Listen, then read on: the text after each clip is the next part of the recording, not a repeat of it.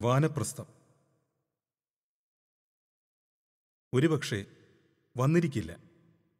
ഹോട്ടലിലെ ഊണാണ് നല്ലതെന്ന് പറഞ്ഞ് കുമാരൻകുട്ടി പോയപ്പോൾ മാസ്റ്റർ വീണ്ടും ലോഡ്ജിൽ നിന്ന് പുറത്തിറങ്ങി. അമ്പല പരിസരത്തിലൊക്കെ ഒരിക്കൽ കൂടി നടന്നു. തൊഴാനെത്തിയ കുടുംബങ്ങൾ ചുറ്റി നടക്കുന്നത് നോക്കി. അതിലൊന്നുമില്ല. പണ്ട് അമ്പല പരിസരത്തിലെ 4-5 വീടുകളിലായിട്ടാണ് തൊഴാൻ വന്നവർ തങ്ങിയിരുന്നത്. ഇപ്പോൾ ലോഡ്ജുകളും ഗസ്റ്റ് ഹൗസുകളുമുണ്ട്. അതുകൊണ്ട് പെട്ടെന്ന് കണ്ടെത്തണമെന്നില്ല. വന്നത് വെറുതെ ആയിട്ടൊന്നുമില്ല, തൊഴുതല്ലോ എന്ന് സമാധാനിക്കാൻ ശ്രമിച്ചു. ഒരുപക്ഷെ വന്നിരിക്കില്ല, അല്ലെങ്കിൽ തൊഴുത് മടങ്ങിപ്പോയിരിക്കും. 3 ദിവസം എന്നത് മാറ്റി 1 ദിവസമാക്കിയിരിക്കും. ഇവിടെ ഉണ്ടെങ്കിൽ കാണേണ്ടതായിരുന്നു. വിശേഷ ദിവസങ്ങളല്ലാത്തതുകൊണ്ട് വളരെ കുറച്ചു പേരെ തൊഴാൻ വന്നിട്ടുള്ളൂ. വെയിലിന് നാട്ടിലേക്കാൾ ചൂട്. അമ്പലത്തിൻ്റെ ചുറ്റിലും പാകിയ കരിങ്കൽ പലകകൾ പഴുത്തിട്ടാണ്. ഊണ് കഴിഞ്ഞ് ഒന്ന് വിശ്രമിച്ച് ഏതെങ്കിലും ബസ്സിന് കയറിയാൽ മംഗലാപുരത്ത് നിന്ന് അവസാനത്തെ വണ്ടി കിട്ടും. അടികളുടെ മക്കൾ വീടിനോട് ചേർന്ന് ചെറിയൊരു ലോഡ്ജ് പണി ചെയ്തിട്ടുണ്ട്. പക്ഷേ ഭക്ഷണം ഇപ്പോഴും വീട്ടിൽ തന്നെയാണ്. 7-8 പേരുണ്ടായിരുന്നു ഊണിന്. തന്നേക്കാൾ പ്രായമുള്ള ഒരാൾ ചമ്രം പടഞ്ഞിരുന്ന് സുഖമായി ഉണ്ണുന്നതും പായസം വീണ്ടും ചോദിച്ചു വാങ്ങുന്നതും കണ്ടപ്പോൾ അസൂയ തോന്നി. നിലത്തിരുന്ന് ഉണ്ണാൻ തന്നെ പ്രയാസം. അടികൾമാരുടെ വീട്ടുകളിൽ പടവലങ്ങ കൊണ്ട് ഒരു പായസം വെക്കുന്നു എന്ന് പറയാനെങ്കിലും കുറച്ച്. വേണ്ട, 3 ഗുളിക കഴിച്ചിട്ടും പ്രമേഹം നിയന്ത്രണത്തിലാവുന്നില്ല. മാഷ് കുറച്ചുകൂടി ശ്രദ്ധിക്കണം. ഉണങ്ങാത്ത മുറിവ് ചികിത്സിക്കാൻ വന്ന ഡോക്ടർ പറഞ്ഞു. ഞങ്ങൾ പറഞ്ഞിട്ടൊന്നും ഒരു കാര്യമില്ല. കുട്ടികളാണെങ്കിൽ ചീത്ത പറയാം. തരം കിട്ടിയാൽ ഇപ്പോഴും ഭരണികളും അൾമാരയും ഒക്കെ തപ്പി മധുരമുള്ളത് എടുത്തു തിന്നും. അമ്മാളു ഡോക്ടറോട് പറഞ്ഞു ചിരിച്ചു. 61-ാം വയസ്സിൽ ഇനി ശകാരവും പരിഹാസവും കേൾക്കുവാൻ വയ്യ.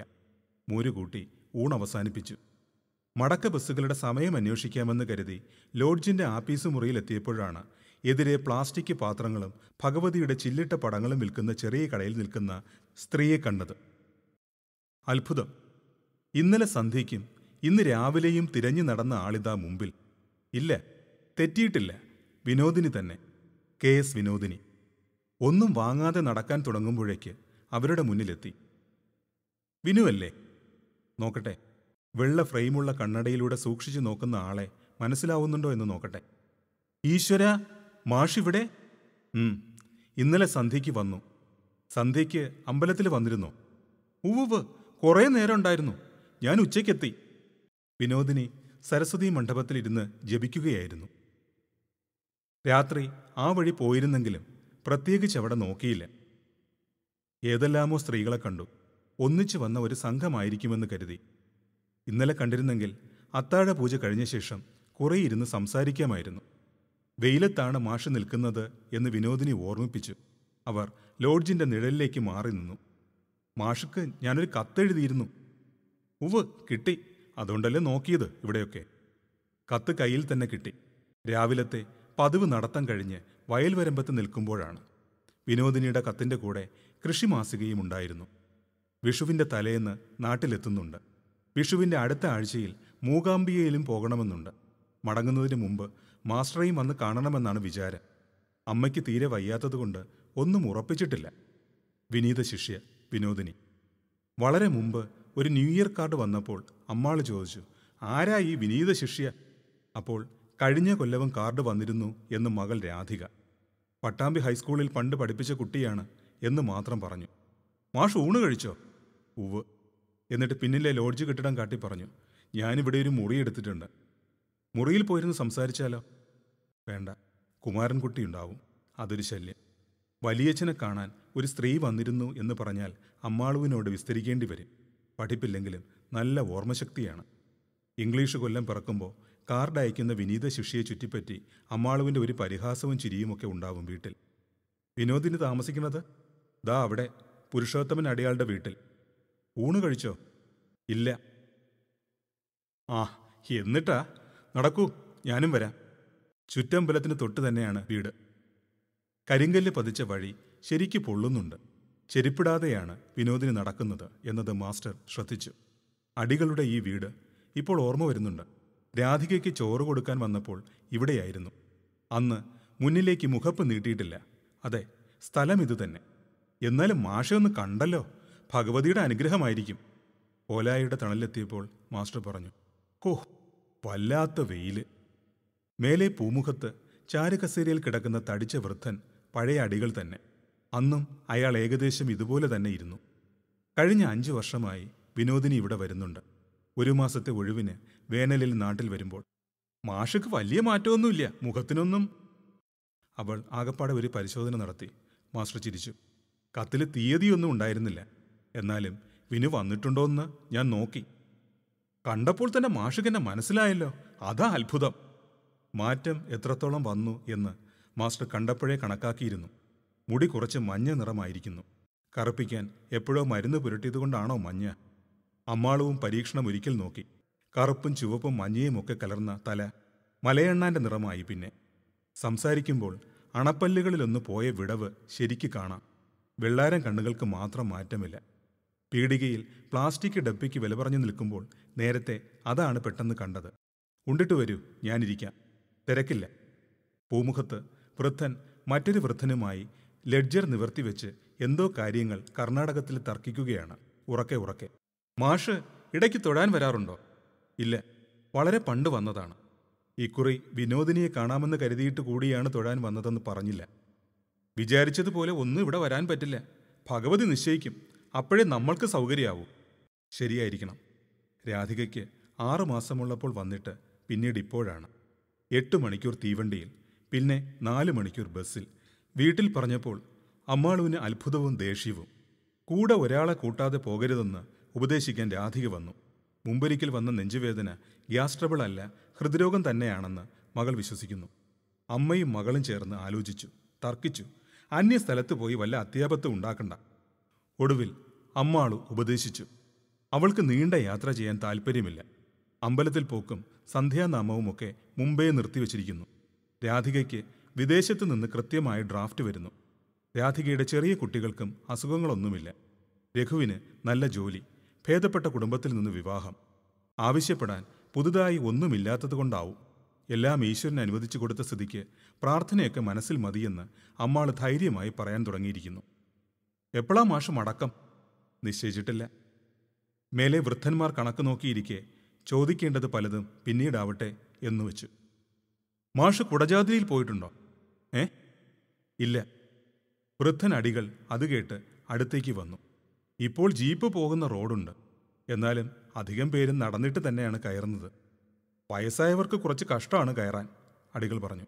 അയാൾ വാർദ്ധക്യത്തിനോട് പണ്ടെന്നോ സന്ധി പറഞ്ഞു നിർത്തിയിരിക്കുകയാണ്. മാസ്റ്റർ ഓർമ്മിച്ചു. 25 കൊല്ലം മുമ്പ് ഇവിടെ വന്നത് പറഞ്ഞാലോ ഈ വൃദ്ധനോട്? മാസ്റ്റർ ധൃതിയിൽ മനസ്സിൽ കണക്ക് കൂട്ടിക്കൊണ്ട് പറഞ്ഞു, വിനു ഊണ് കഴിച്ചോളൂ, ഞാൻ ജീപ്പുണ്ടോയെന്ന് അന്വേഷിച്ചിട്ട് വരാം. 6 ആളുണ്ടെങ്കിൽ ഷെയർ ചെയ്ത് ജീപ്പ് വിളിക്കാമെന്ന് അടികർ പറഞ്ഞു. എന്നാൽ ആളൊന്നുക്ക് 50 ഉറുപ്പിക വെച്ച് കൊടുത്താൽ മതി. 50 ഉറുപ്പികയെ? വിനുവിൻ്റെ അത്ഭുതവും അമ്പരപ്പും കണ്ടപ്പോൾ മാസ്റ്റർ പറഞ്ഞു, ഞാനൊന്ന് അന്വേഷിച്ചു വരാം. പോണെന്ന് എനിക്കും ഒരു മോഹമുണ്ട്. മാഷുണ്ടെങ്കിൽ നമുക്കൊന്ന് പോവാമായിരുന്നു. പോവാം. ജീപ്പ് അന്വേഷിക്കട്ടെ. പോവാം. മാസ്റ്റർ വെയിൽ വകവയ്ക്കാതെ നടന്നു. ലോഡ്ജിലെത്തിയപ്പോൾ മുറിയിൽ ആകെയുള്ള ഒറ്റക്കെട്ടിലിൽ കുമാരൻകുട്ടി കിടന്ന് സുഖമായി ഉറങ്ങുന്നു. ഊണ് കഴിഞ്ഞ് വന്നാൽ വയസ്സായ ഒരാൾക്കൊന്ന് വിശ്രമിക്കേണ്ടി വരുമോ എന്ന ചിന്തയില്ലാതെ. അവൻ ഇഷ്ടമായിട്ട് വന്നതല്ല, തുണയ്ക്ക് ഒരാൾ വേണം എന്ന് അമ്മാളും നിശ്ചയിച്ച് അടുത്ത വീട്ടിലെ കുട്ടിയെ നിർബന്ധിപ്പിച്ച് സമ്മതിപ്പിച്ചതാണ്. അവൻ കുടജാദ്രിയിലേക്ക് വരണ്ട, തനിച്ചു മതി, വേറെ ആരും വേണ്ട. തപാൽ ഓഫീസിലെ സേവിങ്സ് കണക്കിൽ നിന്ന് പണമെടുത്തപ്പോൾ ഇതൊന്നും ആലോചിച്ചിട്ടില്ല. എന്നാലും ആവശ്യത്തിലധികമുണ്ട്. ഒറ്റയ്ക്ക് ജീപ്പ് വിളിക്കാൻ കൂടിയുണ്ട്. പോസ്റ്റ് മാസ്റ്റർ തുക 1000 എഴുതിയത് കൊണ്ട് ചോദിച്ചു, എന്താ മാസ്റ്ററെ വിശേഷം? ഒന്നുമില്ല, കുളിമുറിയിലെ ചില്ലറ റിപ്പയറൊക്കെയുണ്ട്. ഒന്ന് മൂകാംബിയിലും പോണം. സൗകര്യമായി സമൃദ്ധമായി മൂകാംബിയിലും ഉടുപ്പിയിലും താമസിക്കണമെന്ന് നിശ്ചയിച്ചിരുന്നു. പിന്നീടൊരിക്കൽ ഇങ്ങനെ ഒരു യാത്ര ഉണ്ടായില്ലെങ്കിലോ? ആഹാരത്തിൻ്റെ കാര്യങ്ങൾ കൂടി പിശുക്കി രാവിലെയും വൈകുന്നേരവും ട്യൂഷൻ എടുത്താണ് രഘുവിനെ എഞ്ചിനീയറിങ്ങിന് ചേർത്തത്. ഭാഗത്തിൽ അമ്മാളുവിന് കിട്ടിയ സ്ഥലം നല്ല വിലയ്ക്ക് വിറ്റതുകൊണ്ട് രാധികയുടെ കല്യാണത്തിന് കഷ്ടപ്പെടേണ്ടി വന്നില്ല. തപാൽ ഓഫീസിലെ കണക്ക് മാത്രം അമ്മാളുവിനെ ബോധ്യപ്പെടുത്തേണ്ടതില്ല. ലോഡ്ജിൻ്റെ കൗണ്ടറിൽ നേരത്തെ കണ്ട ചെറുപ്പക്കാരനല്ല ഇപ്പോൾ. ഇയാൾ ജ്യേഷ്ഠനാവണം. കണ്ണാടിക്കൂട്ടിൽ അവിടെയും ശ്രീചക്രവും മറ്റും വിൽപ്പനയ്ക്കുണ്ട്. തീർത്ഥാടനത്തിനെ പറ്റിയുള്ള പോസ്റ്റർ ചുവരിൽ. കുടജാദ്രിയിലേക്കുള്ള ദൂരം എഴുതിയിട്ടുണ്ട്. 32 കിലോമീറ്റർ. ബസ്സിൽ പോയാൽ പിന്നെ എത്ര നടക്കണം സ്വാമി? ബസ്സിൽ പോയാൽ ജാസ്തി നടക്കണം. നിങ്ങൾ വയസ്സായവർക്ക് കഷ്ടം. വയസ്സായവർക്ക് എവിടെയും കഷ്ടം. അപ്പോൾ അച്ഛൻ അടികൾ വന്നു. കുടജാദ്രിയിൽ വൈകുന്നേരം എത്തുക, എല്ലാം കണ്ട് രാത്രി അവിടെ താമസിക്കുക, രാവിലെ മടങ്ങുക. അവിടെ അമ്പലത്തിൽ പൂജ നടത്തുന്നവർ വരുന്നവർക്കൊക്കെ താമസിക്കാൻ സൗകര്യം ചെയ്തു കൊടുക്കും. അവരുടെ പരിചയത്തിൽപ്പെട്ട ഒരു ജീപ്പുണ്ട്. ടെലിഫോണിൽ അടികൾ പിശകി. എന്നാലും 300 ഉറുപ്പിക. രാത്രി തങ്ങുന്നതിന് കൂടിയാണ് ഈ സംഖ്യ. തൊഴുത് അപ്പോൾ തന്നെ മടങ്ങുമ്പോൾ കുറയും. പക്ഷേ അവിടെ ഇരുന്ന് ധ്യാനിക്കണം. അതിനാണ് ആളുകൾ പോകുന്നത്. നടന്നു കയറുന്നത് കഷ്ടമാണ്. വേരി പിടിച്ചു പിടിച്ച് കയറണം. വീണ്ടും വയസ്സുകാലത്തെപ്പറ്റി പറഞ്ഞില്ല. ഉപകാരം. പക്ഷേ പ്രായത്തിൻ്റെ പരാധീനത ഒരു സത്യമാണ്. 8 വർഷം മുമ്പാണ് ഒരിക്കൽ ശബരിമലയ്ക്ക് പോയത്. അമ്മാളുവിൻ്റെ ഒരു പഴയ പ്രാർത്ഥന ബാക്കി കിടന്നിരുന്നു. തിരിച്ചെത്തിയ ശേഷം എഴുന്നേൽക്കാനും നടക്കാനും വയ്യാതെ കിടന്നു. 300 ഉറുപ്പികയെങ്കിൽ 300 ജീപ്പുകാരനെ ഏൽപ്പിക്കാൻ പറഞ്ഞ് മുറിയിലെത്തി. ബാഗിൽ തോർത്തും പൽപ്പൊടിയും ഒരു കാവി മുണ്ടും വയ്ക്കുമ്പോൾ കുമാരൻകുട്ടി എഴുന്നേറ്റു. കിടന്നോ കിടന്നോ. വല്യച്ഛന് കിടക്കണോ? വേണ്ട, ഞാനേ കുടജാദ്രിയിലൊന്ന് തൊഴുവാൻ പോവുകയാണ്. ഒരു ജീപ്പ് പോണുണ്ട്. അവന് പോക്കറ്റിൽ നിന്ന് 10 ഉറുപ്പിക എടുത്തു കൊടുത്തു. ചിലപ്പോൾ വരാൻ വൈകും. നീ കഴിച്ചു കിടന്നോ. ഞാനും വരാം. വെറും കുന്നാണ്. ദാ ആ കാണുന്ന മലയുടെ അപ്പുറം. ശങ്കരാചാര്യർ ഇരുന്ന സ്ഥലമെന്ന് ഒറ്റ വിശേഷമേ ഉള്ളൂ. വേറെ കാണാനൊന്നുമില്ല. അവൻ ഈ യാത്ര തന്നെ മടുത്തിരിക്കുന്നു. അലഞ്ഞു നടക്കാൻ പറ്റിയ അങ്ങാടി കൂടിയില്ലാത്ത സ്ഥലം, ഇറച്ചിയും മീനും കിട്ടാത്ത ഹോട്ടലുകൾ. 30 കൊല്ലം ഈ പ്രായക്കാരെ പഠിപ്പിച്ചതാണ്. ഇവരുടെ മനസ്സറിയാം. അതുകൊണ്ട് ധൈര്യത്തിൽ പറഞ്ഞു, അല്ല അവിടെയൊന്ന് തൊഴുവണമെങ്കിൽ വന്നോ. അവൻ ആലോചിച്ചു. എന്നിട്ട് പറഞ്ഞു, എന്നാൽ വലിയച്ഛന് പോയി വന്നോളൂ. ഒറ്റയ്ക്ക് എവിടെയും വിടരുതെന്ന് വല്യമ്മ പ്രത്യേകം പറഞ്ഞതാ.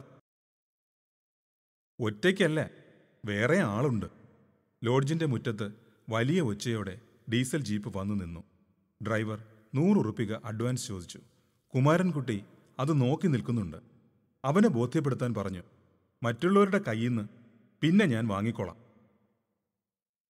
ഡ്രൈവർ ഒരു ചെറുക്കനാണെന്ന് തന്നെ പറയാം. ഒരിക്കൽ കൂടി പിശകി നോക്കി. യാത്രയുടെ വിശ്രമം അവൻ വിവരിച്ച ശേഷം പ്ലാസ്റ്റിക് ക്യാനിൽ വെള്ളം പിടിച്ചു വയ്ക്കാൻ വീടിൻ്റെ ഭാഗത്തേക്ക് പോയി. ആ വഴി പോയി നല്ല പരിചയമുള്ളവനാണെന്ന് അടികൾ ഉറപ്പു പറഞ്ഞു. പഴയ ഒരു ലോഡ്ജ്, പുഴവക്കിൽ അധ്യാപകരുടെ താവളം. നവരാത്രി കാലത്ത് കുടുംബസ്ഥരായ കൂട്ടുകാർ നാട്ടിൽ പോയപ്പോൾ തനിയെ ആവാൻ വേലക്കാരൻ ചെറുക്കന് സിനിമ കാണാൻ 2 ഉറുപ്പിക കൊടുത്ത് കാത്തിരുന്നത് ഓർമ്മിച്ചു. ഞാൻ തനിച്ചാണ്. വിനോദിനി വരൂ എന്ന് പറയാൻ ധൈര്യമുണ്ടായിരുന്നില്ല. ഞാൻ പോകുന്നില്ല. കുട്ടിക്ക് സംശയം വല്ലതുമുണ്ടെങ്കിൽ ശനിയാഴ്ച വന്നോളൂ, പറഞ്ഞു തരാം എന്ന് മാത്രം എങ്ങനെയൊക്കെയോ അകത്തെ വിറയടക്കി പറഞ്ഞു തീർത്തു. ചെറുപ്പക്കാരനായ പുതിയ മാസ്റ്റർ തനിച്ചുള്ളപ്പോൾ 10ാം ക്ലാസ്സിലെ ഒരു പെൺകുട്ടി കാണാൻ വരുന്നത് അയൽക്കാർ മുഴുവൻ നോക്കി നിന്ന് അപവാദം പരത്തുമോ എന്നതായിരുന്നു ഭയം. അപ്പോൾ യാദൃച്ഛികമായി കണ്ടത് എന്ന മട്ടിൽ എടുത്തു കൊടുക്കാൻ ഒരു ചെറിയ പെട്ടി ചോക്ലേറ്റ് വാങ്ങി കരുതി വെച്ചിരുന്നു. ആന്റണി മാസ്റ്റർ കിടക്കുന്ന മുറിയിൽ മാത്രമായിരുന്നു ഒരു കട്ടിൽ. ഒരിക്കൽ മാത്രം ഉടുത്ത് മുഷിഞ്ഞിട്ടില്ലാത്ത മുണ്ടുകൊണ്ട് അത് വിരിച്ചിട്ടു. വെറുതെ വൃത്തിയായിരിക്കട്ടെ. സന്ധ്യയായി. വരില്ല എന്നുറപ്പായപ്പോൾ നിരാശയേക്കാൾ ആശ്വാസം. ആർക്കും അപവാദം പറയാൻ അവസരമില്ല. വിനോദിനി വൃദ്ധയായിരിക്കുന്നു, ഞാൻ പടുവൃത്തൻ. എന്നിട്ടും ഈ 15കാരൻ ചെറുക്കനെ ഭയം. മാസ്റ്റർക്ക് സ്വയം വെറുപ്പ് തോന്നി. കുപ്പിയിലും ക്യാനിലും വെള്ളം കയറ്റിവെച്ച ഡ്രൈവർ കർണാടകത്തിൽ അടികളോട് എന്തൊക്കെയോ പറഞ്ഞു. ചില വാക്കുകൾ മനസ്സിലാവും. എന്നിട്ട് മാപ്പിള മലയാളത്തെ അനുകരിക്കുന്ന ഭാഷയിൽ മാസ്റ്ററെ വിളിച്ചു. വരീ, കയറിക്കോളേ. മാസ്റ്റർ ലെതർ ബാഗ് സീറ്റിൽ വെച്ചു. ഡ്രൈവർ കയറിയിരുന്നു. ഡീസൽ ബൈന്നടിക്കാം. വേറെ ആരുണ്ട്? പതുക്കെ പറഞ്ഞു. അവർ വഴിക്കുന്ന് കയറും. കുമാരൻകുട്ടിയിൽ നിന്ന് രക്ഷപ്പെടലാണ് ആദ്യം വേണ്ടത്. പിന്നെയും അടികളോട് എന്തൊക്കെയോ പറഞ്ഞ ശേഷമാണ് ഡ്രൈവർ പുറപ്പെട്ടത്. കുമാരൻകുട്ടി അത്ര രസിക്കാത്ത ഭാവത്തിൽ നോക്കി നിൽക്കുന്നു. മാസ്റ്റർ യാത്ര പറയും പോലെ ഒന്ന് തലയാട്ടി. അമ്പലത്തിൻ്റെ മറുവശത്തെത്തിയപ്പോൾ വടക്കേ ഗോപുരത്തിൽ നിന്നിറങ്ങിപ്പോകുന്ന വിനോദിനിയെ കണ്ടു. നിർത്തൂ നിർത്തൂ. പ്രായാധിക്യവും നട്ടലിൻ്റെ വേദനയും മറന്ന് ധൃതിയിൽ താഴെ ഇറങ്ങി. ഒരു ജീപ്പ് വന്നു നിന്നതും ആളിറങ്ങിയതും അവൾ ശ്രദ്ധിച്ചിട്ടില്ല. തടഞ്ഞു നിർത്താൻ ഒപ്പമെത്തി വിളിക്കേണ്ടി വന്നു. ഒരു ജീപ്പ് പോണുണ്ട്, നമുക്ക് പോവാം. എങ്ങോട്ട്? പെട്ടെന്ന് അരിശമാണ് തോന്നിയത്. നേരത്തെ പറഞ്ഞത് ഓർമ്മയില്ലാത്ത പോലെ. കുടജാദ്രി, ഈ ജീപ്പ് പോവും, ഏർപ്പാടാക്കി. അപ്പോൾ വിശ്വാസം വരാത്ത പോലെ അവൾ അത്ഭുതത്തോടെ ജീപ്പിനെ ഒന്ന് നോക്കി. പിന്നെ ഉത്സാഹത്തിൽ ഓടാൻ തുടങ്ങുമ്പോൾ, ഞാനിപ്പോൾ വരാം, ഒറ്റ മിനിറ്റ്, നിൽക്കൂ. പഴയ വിദ്യാർത്ഥിനിയെപ്പോലെ പെട്ടെന്ന് നിന്നു. സർ, അവിടെ പോണവരൊക്കെ രാത്രി തങ്ങും. തിരിഞ്ഞ് അവളെ നോക്കാതെ പറഞ്ഞു, പൂജാരിയുടെ വീട്ടിൽ സ്ത്രീകൾക്ക് സൗകര്യപ്പെടുത്താറുണ്ട്. മാറ്റാൻ വല്ലതും എടുത്തോളൂ. സർ, അവൾ ധൃതിയിൽ നടന്നകലുന്നത് കണ്ടിട്ടാവണം ഡ്രൈവർ അയവിറക്കി അക്ഷമ കാട്ടുന്ന യന്ത്രം നിർത്താൻ താക്കോൽ തിരിച്ചു. ഡ്രൈവർ ഇറങ്ങി ബോണറ്റ് തുറന്ന് എന്തോ പരിശോധന നടത്തി അടച്ചു. അവിടെ മുകളിൽ ഭക്ഷണമൊക്കെ? ഓ, കിട്ടും, ഭട്ടരെ കൊടുക്കും. ചെറിയ കടയിൽ നിന്ന് 2 ഉറുപ്പികയ്ക്ക് പഴം പൊതിഞ്ഞു വാങ്ങി. ഡ്രൈവർ കയറി ഒരു പഴം ഉരിഞ്ഞു തിന്നു. കടക്കാരൻ്റെ പോക്കറ്റിൽ കൈയിട്ട് സിഗരറ്റ് കൂട് പുറത്തെടുത്ത് ഒന്ന് കത്തിച്ചു. 2ഉം കാശിനല്ല എന്ന് മാസ്റ്റർ ശ്രദ്ധിച്ചു. തയ്യാറായി നിൽക്കാൻ പറഞ്ഞിട്ട് ഇപ്പോൾ? മലയാളികൾ ധാരാളം വരുന്ന ക്ഷേത്രമാണ്. വല്ല പരിചയക്കാരോ ചർച്ചക്കാരോ മുമ്പിൽ വന്ന് പെട്ടാൽ? ഒന്നും ഉണ്ടായിട്ടല്ല. വിചാരിച്ചതിലും വേഗത്തിൽ വിനോദിനി വന്നു. വെളുപ്പിൽ കറുത്ത പൂക്കൾ, വില കുറഞ്ഞ വിദേശ സാരി. രാധികയുടെ ഭർത്താവ് വരുമ്പോൾ പുറമക്കാർക്ക് കൊടുക്കാമെന്ന് പറഞ്ഞ് അവൾ മാറ്റിവെക്കാറുള്ളത് ഇത്തരമാണ്. കയ്യിൽ കാവി നിറത്തിലൊരു തുണിസഞ്ചി. ഇതും കൊണ്ടാണോ ഇങ്ങോട്ട് വന്നത്? ഒരു പ്രായം കടന്നാൽ പരിഷ്കാരത്തിൻ്റെ നിയമങ്ങൾ മറക്കുമായിരിക്കും. എവിടെ ഇരിക്കണമെന്ന് സംശയിക്കുമ്പോൾ ഡ്രൈവർ പറഞ്ഞു, കച്ചാ റോഡാണ്, മുന്നിലിരുന്നാൽ പൊടി കൂടുതലാവും. അതുകൊണ്ട് പിന്നിൽ കയറി ഒരേ സീറ്റിൽ അല്പം അകന്നിരുന്നു. ജീപ്പ് അങ്ങാടി കടന്ന് പുതുതായി വന്ന ഹോട്ടലുകൾ കടന്ന് കാട്ടുപാതയിലെത്തും വരെ അവർ സംസാരിച്ചില്ല. നമ്മൾ 2 മാത്രമാവുമ്പോൾ അവൾ എന്താണ് പറയാൻ പോകുന്നത് എന്ന് ഉത്കണ്ഠ തോന്നി. അത് കാണിക്കാതെ ചോദിച്ചു, കുറേയേറെ കാശാവില്ലേ സാർ? മാസ്റ്റർ ചിരിച്ചു. അത് സാരമില്ല, ഒരു പുണ്യസ്ഥലം കാണാനല്ലേ, നടന്നു പോണം, എന്നാലും ശരിക്ക് ഫലം കിട്ടും. അവൾ ഗൗരവത്തിൽ പറഞ്ഞപ്പോൾ പതുക്കെ ഒന്ന് ചിരിച്ചു. എന്തു ഫലം എന്നല്ല ചോദിച്ചത്. 2 അവിടെ എത്തില്ലേ? ഹരികഥ പറയുന്ന ഒരു സ്വാമിയുണ്ട്, മഹായോഗ്യൻ. അദ്ദേഹം പറഞ്ഞിട്ടുണ്ട്, എങ്ങനെ എത്തുന്നു എന്നതാ പ്രധാനം, എവിടെ എത്തുന്നു എന്നല്ല എന്ന്. ഓ, കുടജാതിരിയെ പറ്റിയാണോ പറഞ്ഞത്? അല്ല, പൊതുവെ ചിലപ്പോൾ ഞായറാഴ്ച ഞാൻ കേൾക്കാൻ പോവും. അതൊരു വേദാന്തമാവും. വീണ്ടും വിനോദിനി നിശബ്ദയായി. അവൾ പിന്നിൽ ഡ്രൈവർ വെച്ച പ്ലാസ്റ്റിക് ക്യാനിൽ എന്തോ കൗതുകം കണ്ട പോലെ നോക്കിയിരുന്നു. കാട്ടിലൂടെ പുളഞ്ഞു പോകുന്ന നിരത്ത്. സർവേ കല്ലിൽ എഴുതിയ ഒരു സ്ഥലത്തിൻ്റെ പേർ വായിക്കാൻ ശ്രമിച്ചു. മനസ്സിലായില്ല. വിനു പറഞ്ഞതാ ശരി, ഇതൊന്നും നേരത്തെ വിചാരിച്ച് പ്ലാൻ ചെയ്താൽ നടക്കില്ല. ഞാൻ എത്ര കാലമായി വിചാരിക്കുന്നു ഒന്ന് തൊഴാൻ വരണമെന്ന്. അവൾ ചിരിച്ചപ്പോൾ പല്ലുകൾക്കിടയിലെ കറുപ്പ് തെളിഞ്ഞു കണ്ടു. മൂകാംബികയെപ്പറ്റി ചെറിയൊരു പുസ്തകം കണ്ടു. അതിന് ഭയങ്കര വില. വാങ്ങിയില്ല. മോളിൽ എന്താ പ്രതിഷ്ഠ? അയാൾ അധ്യാപകനാകാൻ നോക്കി. പണ്ട് ആചാരി സ്വാമികൾ തപസ് ചെയ്തു, അത് തന്നെ വിശേഷം. അമ്പലല്ലേ? അതിന് ഡ്രൈവറാണ് മറുപടി പറഞ്ഞത്. ഉണ്ട്, ത്രിമൂർത്തികൾ. അവൻ്റെ വിവരണം തുടരാതിരിക്കാൻ വേണ്ടി വിഷയം മാറ്റി. മദ്രാസിലിപ്പോൾ ഭയങ്കര ചൂടാവും അല്ലേ?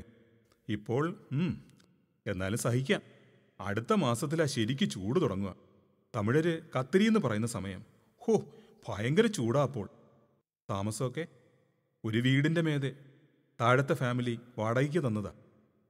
അഡ്രസ്സിലെ 16 മുണ്ടക്കന്നിയമ്മൻ കോവിൽ സ്ട്രീറ്റ്. അതുതന്നെ. ആദ്യം മുതൽക്കേ അതായിരുന്നു വിലാസം. ജൂൺ ജൂലൈ ആണ് കഷ്ടം. മേൽപ്പുര ആസ്പെറ്റോസാ. ചൂട് സഹിക്കില്ല. ഫാനൊന്നുമില്ല. ഒറ്റയ്ക്കാണോ അവിടെ? അല്ല, വേറൊരു സ്ത്രീയുണ്ട്, മലയാളി. അതിന് തിരക്കേടില്ലാത്ത ജോലിയാണ്. അത് മാറണച്ചിട്ട് നിൽക്കണുണ്ട്. പിന്നെ അതിനെപ്പോലെ ഒരാളെ കിട്ടിയില്ലെങ്കിലേ ബുദ്ധിമുട്ട്. അവരും അവളെപ്പോലെയാണോ എന്നാണ് അറിയേണ്ടത്. ഒറ്റയ്ക്ക്. അവർക്ക് ഭർത്താവ്, മുതിർന്ന കുട്ടിയൊക്കെ ഉണ്ട് നാട്ടിൽ. നേരത്തെ പിരിഞ്ഞു വരാൻ അയാൾ നിർബന്ധിക്കുന്നുണ്ട്. ഡ്രൈവർ ഒരു കാസറ്റ് വെച്ചപ്പോൾ പൊടുന്നനെ ഉച്ചത്തിലൊരു ചെണ്ടമേളം. അവൻ വേഗം ശബ്ദം താഴ്ത്തി, പിന്നെ വീണ്ടും ഉയർത്തി. വിനോദിനി സംസാരിക്കുമ്പോൾ മാസ്റ്ററുടെ പകുതി ശ്രദ്ധയും ഡ്രൈവറുടെ വിക്രിയകളിലായിരുന്നു. ചെണ്ടമേളവും സംഭാഷണവും പാട്ടുമൊക്കെ ചേർന്ന് കോലാഹലം. ആരെ രസിപ്പിക്കാനാണിവൻ? ഒറ്റയ്ക്ക് 200 ഉറുപ്പിക വാടക കൊടുക്കാൻ വയ്യല്ലോ. ശല്യം. ശബ്ദം കൊണ്ട് ശരിക്ക് കേൾക്കില്ല. മാസ്റ്റർ അവളുടെ അടുത്തേക്ക് നീങ്ങിയിരുന്നു. അവിടുത്തെ സ്കെയിലൊക്കെ എങ്ങനെയാണ്? അസോസിയേഷൻ വക സ്കൂളല്ലേ, സ്കെയിലൊന്നുമില്ല. പിന്നെ 300 ഉറുപ്പിക വരും. അയാൾക്ക് വിശ്വസിക്കാനായില്ല. വെറും 300? അതെ, കൂട്ടിത്തരില്ല. പിന്നെന്താ, 4 ട്യൂഷനുണ്ട്. അതിന് 400 ഉറുപ്പിക കിട്ടും. അതാണ് രക്ഷ. മാസ്റ്റർക്ക് വല്ലാത്ത അസ്വസ്ഥത തോന്നി. അതുകൊണ്ട് വലിയൊരു നഗരത്തിൽ ജീവിക്കണം, ഒരു വ്രതമെടുക്കുന്നത് പോലെ. ഇങ്ങനെ കഷ്ടപ്പെട്ട് മറുനാട്ടിൽ കഴിയുന്നത് എന്തിനാണ്? ബുദ്ധിമുട്ടാണ് സാർ. എന്നാലും അമ്മയ്ക്ക് ഞാൻ 100 ഉറുപ്പിക അയക്കുന്നുണ്ട് മാസം. അത് വലിയ കാര്യമല്ലേ? മാസ്റ്റർ വിഷമം പുറത്തു കാട്ടാതെ തലകുനിച്ചു. വേറെ ജോലിയൊന്നും കിട്ടണ്ടേ? അവൾ വീണ്ടും പ്ലാസ്റ്റിക് പാത്രത്തിൽ നോക്കി മിണ്ടാതിരുന്നു.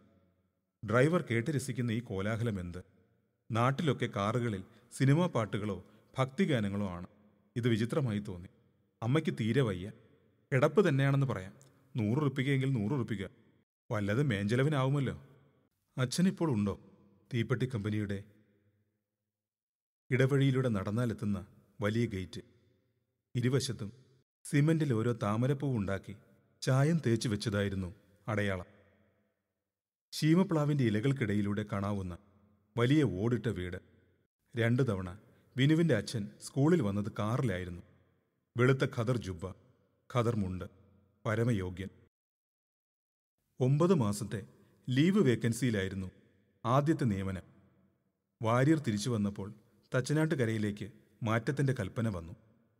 പബ്ലിക് പരീക്ഷയ്ക്ക് മുമ്പുള്ള ചെറിയ അവധിക്കാലമായിരുന്നു. ഇടവഴിയിലൂടെ സ്ഥലം വിട്ടു പോകുന്നതിൻ്റെ തലേ ദിവസം വെറുതെ നടന്നു. ചെരുപ്പിൻ്റെ വാറ് ശരിയാക്കാനെന്ന പോലെ ഗേറ്റിനടുത്ത് ഏതാനും നിമിഷങ്ങൾ നിന്നു. പുറത്താരെയും കണ്ടില്ല. മുകളിലെ ജനലഴികളിലും. തച്ചനാട്ടുകരയിൽ നിന്ന് എഴുതി അനേകം കുട്ടികൾക്കെഴുതുന്ന കത്തുകളിലൊന്ന് എന്ന ഭാവത്തിൽ. പരീക്ഷാഫലം എങ്ങനെ ഇരിക്കുന്നു? ഏത് കോളേജിലാണ് ചേരുന്നത്? പഴയ വിദ്യാർത്ഥികളും വിദ്യാർത്ഥിനികളും എന്തു ചെയ്യുന്നു എന്നറിയാൻ താൽപ്പര്യമുണ്ട്. പക്ഷേ മറുപടി കണ്ടില്ല. വർഷങ്ങൾക്ക് ശേഷം അധ്യാപകർക്കുള്ള ഒരു അവാർഡ് കിട്ടിയപ്പോൾ പത്രത്തിൽ ഫോട്ടോ വന്നിരുന്നു. അന്ന് താമരശ്ശേരി ഹൈസ്കൂളിലാണ്. പഴയ ചില സഹപ്രവർത്തകരുടെ അഭിനന്ദനങ്ങൾക്കൊപ്പം ഒരു ഇൻലൻഡ് ലെറ്റർ. അടിയിലെ വരിയിലാണ് ആദ്യം നോക്കിയത്. വിനീത ശിഷ്യ Vinodini, miss K S Vinodini എന്ന വിലാസം, 16 മുണ്ടക്കന്നി അമ്മൻ കോവിൽ തെരുവ്, മദ്രാസ് 4. മിസ് വിനോദിനി. പഴയ ശിഷ്യ ഇപ്പോഴും തന്നെ ഓർമ്മിക്കുന്നു എന്നറിഞ്ഞതിൽ സന്തോഷം. അന്ന് തന്നെ മറുപടി അയച്ചു. ഒരു സ്വകാര്യ കമ്പനിയിൽ ജോലി ചെയ്യുകയാണെന്നായിരുന്നു കത്തിൽ. എന്തുകൊണ്ടോ രോഷം തോന്നി. പിന്നീട് മലയാളിയുടെ ആ കമ്പനിയെപ്പറ്റി പത്രങ്ങളിലൊക്കെ വന്നു. ഉടമസ്ഥൻ്റെ 3 ഭാര്യമാരെ പറ്റിയും വെപ്പാട്ടിമാരെ പറ്റിയുമൊക്കെ. കമ്പനി പൊളിഞ്ഞപ്പോൾ നാട്ടിൽ കൂടി ആളുകൾ ഇരുന്ന് പറഞ്ഞു. വിലസി നടക്കാനാവും വിനീത ശിഷ്യ വിവാഹം തന്നെ വേണ്ടെന്ന് വെച്ചത്. മനസ്സിൽ ശകാരിച്ചു. BEd കഴിഞ്ഞിരുന്നെങ്കിൽ അസോസിയേഷൻകാർ കുറച്ചുകൂടി ശമ്പളം തരുമായിരുന്നു. പ്രൈവറ്റായി എഴുതണമെന്നുണ്ട്. ഇനിയോ? അത്ഭുതം പുറത്തു കാട്ടിയില്ല. ജീപ്പുകാരന് പെട്ടെന്ന് നിർത്തേണ്ടി വന്നു. നിരത്തിൽ കന്നുകാലികൾ. ഡ്രൈവർ ശകാരിക്കുന്നുണ്ട്. 2 ചെറുക്കന്മാർ ചാട്ട വീശിയടിച്ച് അവയെ ഓരത്തേക്ക് ഒതുക്കി നിർത്താൻ ശ്രമിക്കുന്നു. എല്ലുന്തിയ ശരീരങ്ങളിൽ ചാട്ടവാർ പുളഞ്ഞു. ചായം തേച്ച് പാടുള്ള കൊമ്പുകൾ.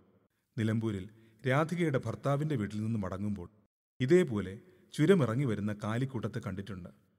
എവിടേക്കാ ഇക്കണ്ട എണ്ണത്തിനെ കൊണ്ടുപോവണ്? വിനു അന്വേഷിച്ചു. അറക്കാൻ. അറക്കാൻ? വയസ്സായി പണിയെടുക്കാൻ വയ്യാണ്ടാവുമ്പോൾ അറക്കാൻ കൊടുക്കും. അവൾ ഒരു നിമിഷം അതിനെപ്പറ്റി ആലോചിച്ചു എന്ന് തോന്നി. പിന്നെ മദ്രാസിലെ ജീവിതത്തെപ്പറ്റി പറയാൻ തുടങ്ങി. സ്വന്തമായി വെച്ച് കഴിക്കുമ്പോൾ കുറച്ച് കാശുകൊണ്ട് ജീവിക്കാം. രാവിലെ ചോറുണ്ടാക്കി കഴിച്ചിട്ട് പോവും. രാത്രി വന്നാൽ ഞങ്ങൾ കഞ്ഞി വയ്ക്കും. മറ്റേ സ്ത്രീ 250 ഉറുപ്പിക അയക്കുന്നുണ്ട് നാട്ടിലേക്ക്. അവർ പോയാൽ അതേപോലെ ഒരാളെ കിട്ടാനാ വിഷമം. ഒഴിഞ്ഞ് പുതിയ ആളുകൾക്ക് കൊടുത്താൽ വാടക കൂട്ടിക്കിട്ടും. ഒഴിയാതെ നോക്കണം. ഇടയ്ക്ക് വീട്ടുകാരുടെ കൂടെ ഇരുന്ന് TV കാണാനൊക്കെ സൗകര്യമുണ്ട്. നല്ല ആളുകളാണ്. വലിയ വീട്ടിലെ ഒറ്റ മകൾ, അതിസുന്ദരി. വിവാഹത്തെപ്പറ്റി ആലോചിക്കുന്ന കാലത്ത് വീട്ടിൽ പറയാൻ ധൈര്യമില്ലാതെ പോയ ഒരു പേര്. ബസ് കൂലി കൂട്ടാൻ പോകണു എന്ന് പേപ്പറിൽ കണ്ടു. 150 മാറ്റി 2 റുപ്പീസ് ആക്കുമെന്ന്. എന്നാൽ പിന്നെ അമ്മയ്ക്ക് അയക്കണ കാര്യമൊക്കെ പ്രയാസമാവും സാർ. മാസ്റ്റർ കണ്ണട ഊരി തുടച്ച് ക്യാൻവാസിലേക്ക് തലചായ്ച്ച് ആലോചിച്ചു. ഈശ്വര, 50 പൈസ കൂടുന്നതിൻ്റെ സങ്കടം പറയുന്നത്. അടുത്ത വീട്ടിലെ പാലിൻ്റെ കണക്കിൽ രാധിക മാസം 375 ഉറുപ്പിക കൊടുക്കുന്നുണ്ട്.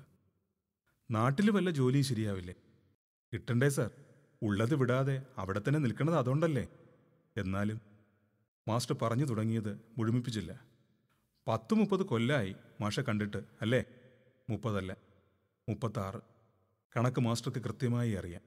തിരുത്താൻ ശ്രമിച്ചില്ല. കത്തിരി വെയിലിനെ പറ്റിയും 300 ഉറുപ്പികയുടെ ജോലിയെപ്പറ്റിയും അവൾ കൂടുതൽ പറയരുതേ എന്നാഗ്രഹിച്ചു. പഴയ കാലത്തെപ്പറ്റി നല്ലതെന്തെങ്കിലും പറയൂ. അതിനു വേണ്ടിയാണ് ഈ യാത്ര. ഡ്രൈവർ ജീപ്പ് നിർത്തി ഹോൺ അടിച്ച് എന്തോ വിളിച്ചു പറഞ്ഞു. വഴിവക്കിലെ പീടികയിൽ നിന്ന് ഒരു ടിന്ന് താങ്ങി പിടിച്ചു വന്ന ചെറുക്കൻ അതും പിന്നിൽ വെച്ചു. മണ്ണെണ്ണ ഭട്ടരേക്ക്, ഡ്രൈവർ പറഞ്ഞു. ആ വഴി പോകുമ്പോൾ അയാൾ നിർത്തി അന്വേഷിക്കാറുണ്ട്. ഇപ്പോൾ കാസറ്റിൻ്റെ കലാപമില്ല. ആശ്വാസം. അവിടെ നിന്ന് അങ്ങോട്ട് ചെമ്മണ്ണ് നിരത്തായിരുന്നു. അടുത്ത വീട്ടിലൊരു തള്ളയുണ്ട്. അത് 3 മാസം കൂടുമ്പോൾ വരും. അതിൻ്റെ കൂടെയാണ് ഞാൻ വന്നത്. മാസ്റ്റർ അത്ഭുതപ്പെട്ടു. എന്നിട്ട് അവരെവിടെ? അത് രാത്രി അത്താഴ പൂജ കഴിയണവരെ അമ്പലത്തിൽ തന്നെ ഇരിക്കും. എന്നിട്ട് ശബ്ദം താഴ്ത്തി ഒരു സ്വകാര്യം പോലെ പറഞ്ഞു. അതിനോട് പറയാൻ അടിയാളെ ഏൽപ്പിച്ചു. അതുകൂടെ വന്നാൽ പിന്നെ. അവൾ പതുക്കെ ചിരിച്ചു. ശബ്ദം ചിലമ്പിച്ചാകെ മാറിയിരിക്കുന്നു.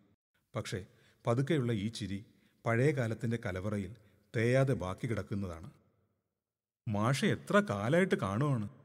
ഒറ്റയ്ക്കാവുമ്പോൾ എന്തെങ്കിലുമൊക്കെ സംസാരിച്ചിരിക്കാമല്ലോ എന്ന് വിചാരിച്ചു.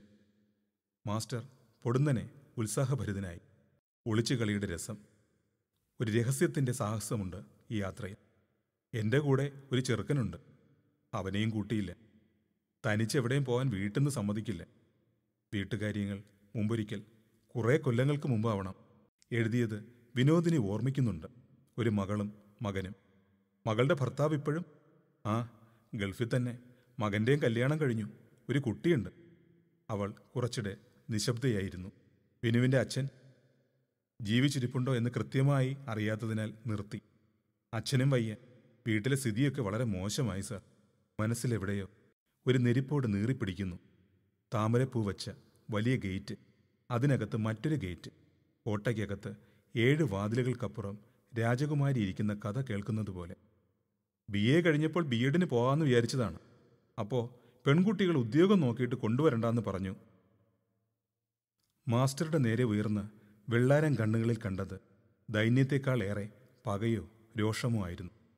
അന്നൊക്കെ ട്രെയിനിങ് കഴിച്ച് വല്ല ദിക്കിലും കയറിയിരുന്നെങ്കിൽ കേരളത്തിലൊക്കെ നല്ല പേ സ്കെയിലാ അല്ലേ സാർ?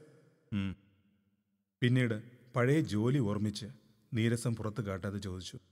പഴയ സ്ഥലത്ത് നല്ല ശമ്പളമായിരുന്നു അല്ലേ? ഹേയ്, അമ്മയുടെ ഒരു വകയിലുള്ള ആളായതുകൊണ്ട് ജോലിക്കെടുത്തു. അവിടെ 250. ഇൻക്രിമെൻ്റ് ഇല്ല, ഒന്നുമില്ല. പണിയെടുക്കുന്നവരുടെ ശാപം കൊണ്ടാവും കുറുക്കമ്പനി പൊളിഞ്ഞത്. വലിയ കാറിൽ മുതലാളിയുടെ കൂടെ പറക്കുന്ന സുന്ദരിയുടെ ചിത്രം പൊടുന്നനെ മാഞ്ഞു. വെറുതെ ഒരു വികൃത സങ്കല്പം കൊണ്ടു നടന്നതിന് സ്വയം കുറ്റപ്പെടുത്തി. അച്ഛൻ എന്തേ ഇങ്ങനെ ബുദ്ധിമുട്ടാവാൻ? നാട് നന്നാക്കാൻ നടക്കുമായിരുന്നില്ലേ? പിന്നെ നിയമം വന്നപ്പോൾ കൃഷിയൊക്കെ പാട്ടക്കാരുടെ കയ്യിൽ. ഒരു ചോദ്യം, കരുതി വെച്ച ഒരു പ്രധാന ചോദ്യമുണ്ട്. അതിപ്പോൾ തന്നെ ചോദിക്കണോ എന്നതായിരുന്നു സംശയം. ചോദിക്കണേൽ ഒന്നും വിചാരിക്കരുത്. കല്യാണം കഴിക്കാഞ്ഞത്? ഭയന്ന പോലെ അവൾ മുഖം താഴ്ത്തിയില്ല. ദുഃഖിച്ച് അസ്വസ്ഥയായതുമില്ല. ആദ്യം ചിലതൊക്കെ വന്നു, ഒന്നും ശരിയായില്ല. ശുദ്ധജാതകമാണത്രേ. അതേപോലെ ശുദ്ധജാതകം വന്നാലേ ചേരൂ. ശുദ്ധജാതകക്കാരെ അധികം ഉണ്ടാവാറില്ലല്ലോ. മാസ്റ്റർ കണ്ണടച്ച് പതുക്കെ തലയാട്ടി. അങ്ങനെ നീണ്ടപ്പോഴേക്ക് വീട്ടിലും. മാസ്റ്റർ ഞെട്ടിത്തെറിച്ചു. ജീപ്പ് പൊടുന്നനെ നിർത്തിയതാണ്. പുറത്തു നോക്കുമ്പോഴാണ് റോഡിൻ്റെ സ്ഥിതി മനസ്സിലാവുന്നത്. ഇടയ്ക്കിടെ റിവേഴ്സ് എടുത്ത് വീണ്ടും കയറ്റിയാലേ മുകളിലേക്ക് എടുക്കാൻ പറ്റൂ. വാടകയ്ക്ക് തർക്കിച്ചപ്പോൾ ഡ്രൈവർ ഇതാണ് പറഞ്ഞത്. തിരിവുകളിൽ കരിങ്കൽ ചില്ലുകൾ വക്കിനടുത്ത് അട്ടിയായി ഇട്ടാണ് കൊല്ലിയിലേക്ക് തെന്നിപ്പോകാവുന്ന അപകടം ഒഴിവാക്കിയിരുന്നത്. വെയിൽ മങ്ങിയ വായുവിൽ നേർത്ത കുളിർമ ഊളിയിടാൻ തുടങ്ങിയിട്ടുണ്ട്. മാഷയുടെ ബന്ധുക്കളാരോ ഉണ്ടായിരുന്നില്ലേ ഹൈസ്കൂളിൻ്റെ അടുത്തന്ന്? ഉവ്. വകയിലൊരമ്മാവൻ. റേഷൻ ഓഫീസിലായിരുന്നു ജോലി. അവിടെ ഒരു പെൺകുട്ടി ഉണ്ടായിരുന്നില്ലേ? ഉവ്. ചന്ദ്രിക. മാഷ ആ കുട്ടിയെ കല്യാണം കഴിക്കുമെന്നാ ഗേൾസിൻ്റെ ഇടയിലൊക്കെ അന്ന് കേട്ടിരുന്നത്. മാസ്റ്റർ ചിരിച്ചു. വെറുതെ. അവളിപ്പോൾ ഏത് നാട്ടിലാണോ ആവോ? ജീപ്പ് പ്രയാസപ്പെട്ട് കയറുകയായിരുന്നു. ഡ്രൈവർക്ക് പലവട്ടം ഈ വഴി വന്ന പരിചയമുള്ളതുകൊണ്ട് ഒട്ടും പരിഭ്രമമില്ല. ഞാൻ മാറ്റമായി പോയി നിൽക്കുന്ന ഒരു കത്ത് എഴുതിയിരുന്നു, ഓർമ്മയുണ്ടോ? അവൾ പതുക്കെ ചിരിച്ചു. എന്നിട്ട് എന്തേ മറുപടി അയക്കാത്തത് എന്ന് ചോദിച്ചില്ല. അകത്തേക്ക് അടിച്ചു കയറിയ പൊടിപടലം കണ്ടപ്പോൾ അവൾ സാരിത്തുമ്പ് തലയിലൂടെ ഇട്ട് മൂക്ക് പൊത്തിയിരുന്നു. ഡ്രൈവർ ചുരുട്ടി വെച്ച ടാർപോളിൻ താഴ്ത്തിയിടാൻ നിർദ്ദേശിച്ചു. കെട്ടഴിക്കാൻ പ്രയാസപ്പെട്ടപ്പോൾ വിനു സഹായിച്ചു. മാഷായാലും ആരായാലും വേണ്ടില്ല, എഴുത്തും കുത്തും വേണ്ടാന്ന് പറഞ്ഞു അച്ഛൻ. അവൾ സീറ്റിൽ വന്നിരുന്നത് കുറെ കൂടി അടുത്തായിരുന്നു. മാഷ് തൊഴാൻ വരണ പതിവുണ്ടെങ്കിൽ ഈ സമയത്ത് വരാൻ തോന്നണേന്ന് വിചാരിച്ചിട്ടാ ഞാൻ. അവൾ നിർത്തി പതുക്കെ ഒന്ന് ചിരിച്ചു. വരണമെന്ന് വിചാരമുണ്ടായിരുന്നു. കത്തിൽ തീയതി കണ്ടപ്പോൾ ശരി പുറപ്പെടാമെന്ന് ഞാനും നിശ്ചയിച്ചു. ഭഗവതി വിളിക്കുമ്പോഴേ വരൂ. നമ്മൾ കണക്കൂട്ടിയിട്ടൊന്നും ഒരു കാര്യമില്ല സാർ. മാസ്റ്റർ പതുക്കെ മൂളി. കയറ്റം കഴിഞ്ഞ് മുകളിലെത്തിക്കഴിഞ്ഞു. വഴിവക്കിലെ കെട്ടിടം കടന്നപ്പോൾ ഡ്രൈവർ പറഞ്ഞു, PWD-കാർ പണി ചെയ്തതാണ്. ഇൻസ്പെക്ഷന് വരുന്ന ഉദ്യോഗസ്ഥന്മാർ പക്ഷേ താമസിക്കാറില്ല. വീണ്ടും താഴേക്കിറങ്ങിയപ്പോൾ ഓടിട്ട 2 ചെറു മേൽപ്പുരകൾ കണ്ടു. ഡ്രൈവർ വിളിച്ചു പറഞ്ഞു, അത് തന്നെ ദേവസ്ഥാനം. ഓ, ഇതാണ് കുടജാദ്രി. നമ്മളെത്തി. ചെറിയ അമ്പലത്തിൻ്റെ മുമ്പിൽ ഡ്രൈവർ നിർത്തി. മാസ്റ്റർ ഇറങ്ങി. ഒരു കൊടുമുടി തുടങ്ങുന്നിടത്ത് മുകളിലാണ് നിൽക്കുന്നത്. മുന്നിൽ താഴ്വരകൾ, അകലെ അടിവാരത്തിലെ വയലുകളുടെ തവിട്ട് കള്ളികൾ. വിനോദിനി തുണിസഞ്ചിയും മാസ്റ്ററുടെ തോൾഭാഗം എടുത്തുകൊണ്ട് താഴെ ഇറങ്ങാൻ തുടങ്ങി. ചവിട്ടുപടിമേൽ കാലുറപ്പിക്കാൻ സാരിത്തുമ്പ് ഒതുക്കി പിടിച്ചപ്പോൾ അടിപ്പാവാടയുടെ അറ്റത്തെ കീറിയ ലേസിൻ്റെ ചിതറിയ അറ്റങ്ങൾ കണ്ടു. താഴെ ചെറിയ കുളത്തിൻ്റെ കരയ്ക്കുള്ള വീട് കാണിച്ച് ഡ്രൈവർ പറഞ്ഞു, അത് തന്നെ ഭട്ടരയുടെ വീട്. അവൻ ഉറക്ക വിളിച്ചു, ഭട്ടരേ. കുറച്ചപ്പുറത്ത് റോഡിന് താഴെയായി ചെരുവിൽ മറ്റൊരു മേൽപ്പുരയുടെ ഓടുകൾ കാണാം. അത് ശൂദ്രരുടെ. അവിടെയും ചിലർ താമസിക്കും. വീട്ടിൽ നിന്ന് കാവി മുണ്ട് തോളത്തിട്ട ഒരു ചെറുപ്പക്കാരൻ ഇറങ്ങി വന്നു. വരാം വരാം. അയാൾ തന്നെ ആവണം പൂജാരി. താഴ്വരയിലെ കാട്ടിൽ തീ കത്തുന്നത് അപ്പോഴാണ് മാസ്റ്റർ ശ്രദ്ധിച്ചത്. തീ.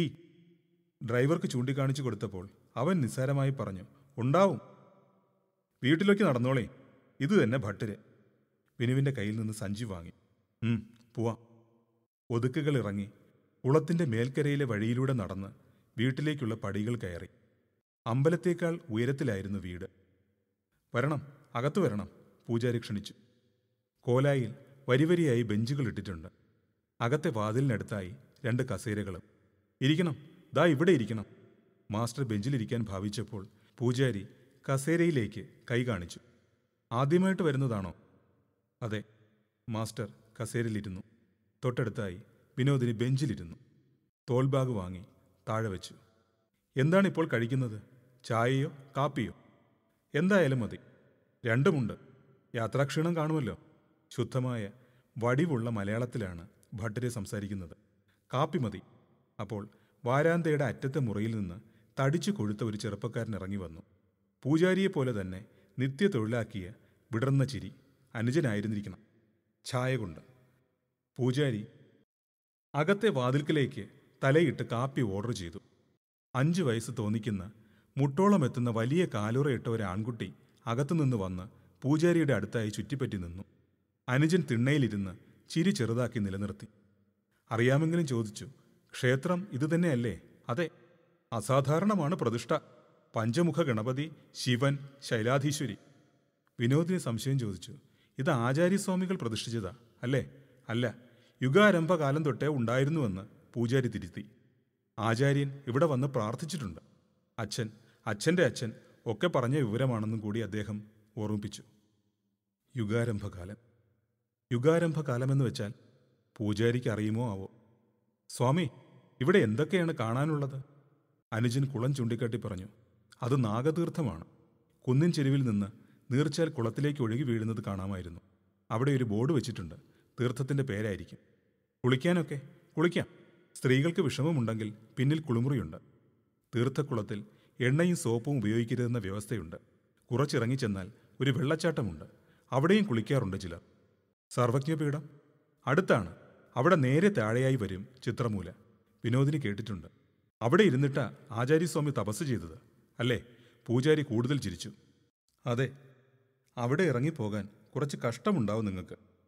ആ, പ്രായമായവർക്ക് കഷ്ടം ജാസ്തി, അനുജൻ വിശദീകരിച്ചു. ഡ്രൈവർ കയറി വന്നു. ജീപ്പിലെ മണ്ണെണ്ണപ്പാട്ടയുടെ കാര്യം പറഞ്ഞു. അനുജൻ ജീപ്പിനടുത്തേക്ക് നടന്നു. ആൺകുട്ടി അയാളുടെ പിറകെ ഇറങ്ങി മുന്നിലേക്ക് ഓടി. വളരെ ചെറിയ സ്റ്റീൽ ടംബ്ലറുകളിൽ കാപ്പി വന്നു. വിളറിയ മുഖമുള്ള നരച്ച പച്ച സാരി ഉടുത്ത ഒരു ചെറുപ്പക്കാരി. ഡ്രൈവർക്കും അവർ തട്ടിൽ ഒരു ഗ്ലാസ് കരുതിയിരുന്നു. വളരെ കാലത്തിന് ശേഷമാണ് മധുരമിട്ട കാപ്പി കുടിക്കുന്നത്. ഒരു ഗ്ലാസ് കാപ്പി കൂടി ചോദിക്കണോ എന്ന് മാസ്റ്റർ സംശയിച്ചു. ഇവിടെ എല്ലാം താഴെ നിന്ന് വരണം. വെള്ളവും വിറകും മാത്രമേ ഇവിടെ കിട്ടുകയുള്ളൂ. ജീപ്പോ വാഹനമോ വരാത്തപ്പോഴോ അയാൾ പോകും. അനുജൻ ചെറിയ സാധനങ്ങൾ അയാൾ കൊണ്ടുവരും. ഖനമുള്ളതാകുമ്പോൾ കൂലിക്കാരൻ വേണം. കുട്ടി ഓടിക്കൊണ്ട് തിരിച്ചു വന്നു. മകനാണോ? അതെ. ഇവിടെ പഠിക്കാനൊക്കെ പ്രശ്നമുണ്ട്. ഭാര്യ വീട്ടിൽ നിർത്തേണ്ടി വരും. ഭാര്യ വീട് കർണാടിനടുത്താണ്. നമ്മുടെ നാടും അങ്ങനെ തന്നെ. പുറത്തിറങ്ങുമ്പോൾ ഡ്രൈവർ പറഞ്ഞു. സന്ധ്യയ്ക്ക് മുൻപേ സ്ഥലം കണ്ടുവരുന്നതാണ് നല്ലതെന്ന് ഭട്ടരെ നിർദ്ദേശിച്ചു. സന്ധ്യയ്ക്ക് ക്ഷേത്രത്തിൽ വഴിപാടുകൾ ചെയ്യാം. വഴിപാടുകളുടെ പേരുകളും പ്രത്യേകതകളും അതിന് വരുന്ന ചെലവും പറഞ്ഞു. പണം ഇപ്പോൾ വേണോ? തന്നാൽ നല്ലത്. മാസ്റ്റർ 25 ഉറുപ്പിക ഏൽപ്പിച്ചു. വേണ്ടതെന്താച്ചാൽ ചെയ്താൽ മതി സ്വാമി. പിന്നീട് എന്തോ ഓർമ്മിച്ച് വിനോദിനിയോട് ചോദിച്ചു. പ്രത്യേകമായിട്ട് വല്ലതും നേർന്നിട്ടുണ്ടോ? ഒന്നുമില്ല. ബാഗും തുണിസഞ്ചിയും അകത്തു കൊണ്ടുവയ്ക്കാൻ ഭട്ടര് തന്നെ ഏറ്റെടുത്തു. മാസ്റ്റർ എഴുന്നേറ്റു. വന്ന സ്ഥിതിക്ക് ഒക്കെ ഒന്ന് കാണാം. അവളുടെ അടുത്തു നിന്ന് നോക്കിയപ്പോഴാണ് ശ്രദ്ധിച്ചത്. ചെവിക്ക് മുകളിൽ ഞാന്നു കിടക്കുന്ന മുടി മഞ്ഞയല്ല, ശരിക്കും നരച്ചത് തന്നെ. ഭട്ടരെ വീണ്ടും ഭാര്യയെ വിളിച്ചു. അവരുടെ കൂടെ വിനോദിനി അകത്തെ കുളിമുറിയിലേക്ക് പോയി. ഇളം തണുപ്പ് കുറേശ്ശെയായി വർദ്ധിക്കുന്നുണ്ട്. രാത്രി വലിയ തണുപ്പുണ്ടോ സ്വാമി? ഇത് ഉഷ്ണകാലമല്ലേ? ഡിസംബർ ജനുവരി മാസങ്ങളിൽ നല്ല ശൈത്യം. അപ്പോൾ നമ്മളുടെ സ്ഥലം ഒറ്റപ്പാലമെന്ന് പറയും. കേരളക്കാരാണ് ഇവിടെ വരുന്നവരിലധികവും. മണ്ണെണ്ണ പാത്രവുമായി വന്ന അനുജനെ വഴി കാട്ടാൻ കൂടെ അയക്കാം. അയാൾ വന്നപ്പോൾ സിഗരറ്റിൻ്റെ മണമുണ്ടായിരുന്നു. വിനോദിനി വന്നു. മുടി ഒന്ന് ഒതുക്കി കെട്ടിയിട്ടുണ്ട്. നരച്ച ചുരുളുകൾ ഇപ്പോൾ വീണ്ടും മഞ്ഞയ്ക്കകത്ത് കയറി ഒളിച്ചിരിക്കുന്നു. അനുജൻ പൂജാരിയുടെ പിറകെ അമ്പല പരിസരത്തിൽ നിന്ന് കാട്ടുവഴിയിലേക്ക് കയറി. ഭട്ടരെ പിറകിൽ നിന്ന് എന്തോ വിളിച്ചു പറഞ്ഞു. നോക്കുമ്പോൾ മകൻ അവരുടെ അടുത്തേക്ക് ഓടി വരുന്നു. അവനെ ശാസിച്ചതായിരിക്കും. അവനെ പിന്തിരിപ്പിക്കാൻ അനുജനും ശ്രമിച്ചു. കുട്ടി അവരെ കാത്തു നിൽക്കാതെ ചിരിച്ച് കാട്ടുവഴിയിലൂടെ മുന്നിൽ ധൃതിയിൽ നടന്നു.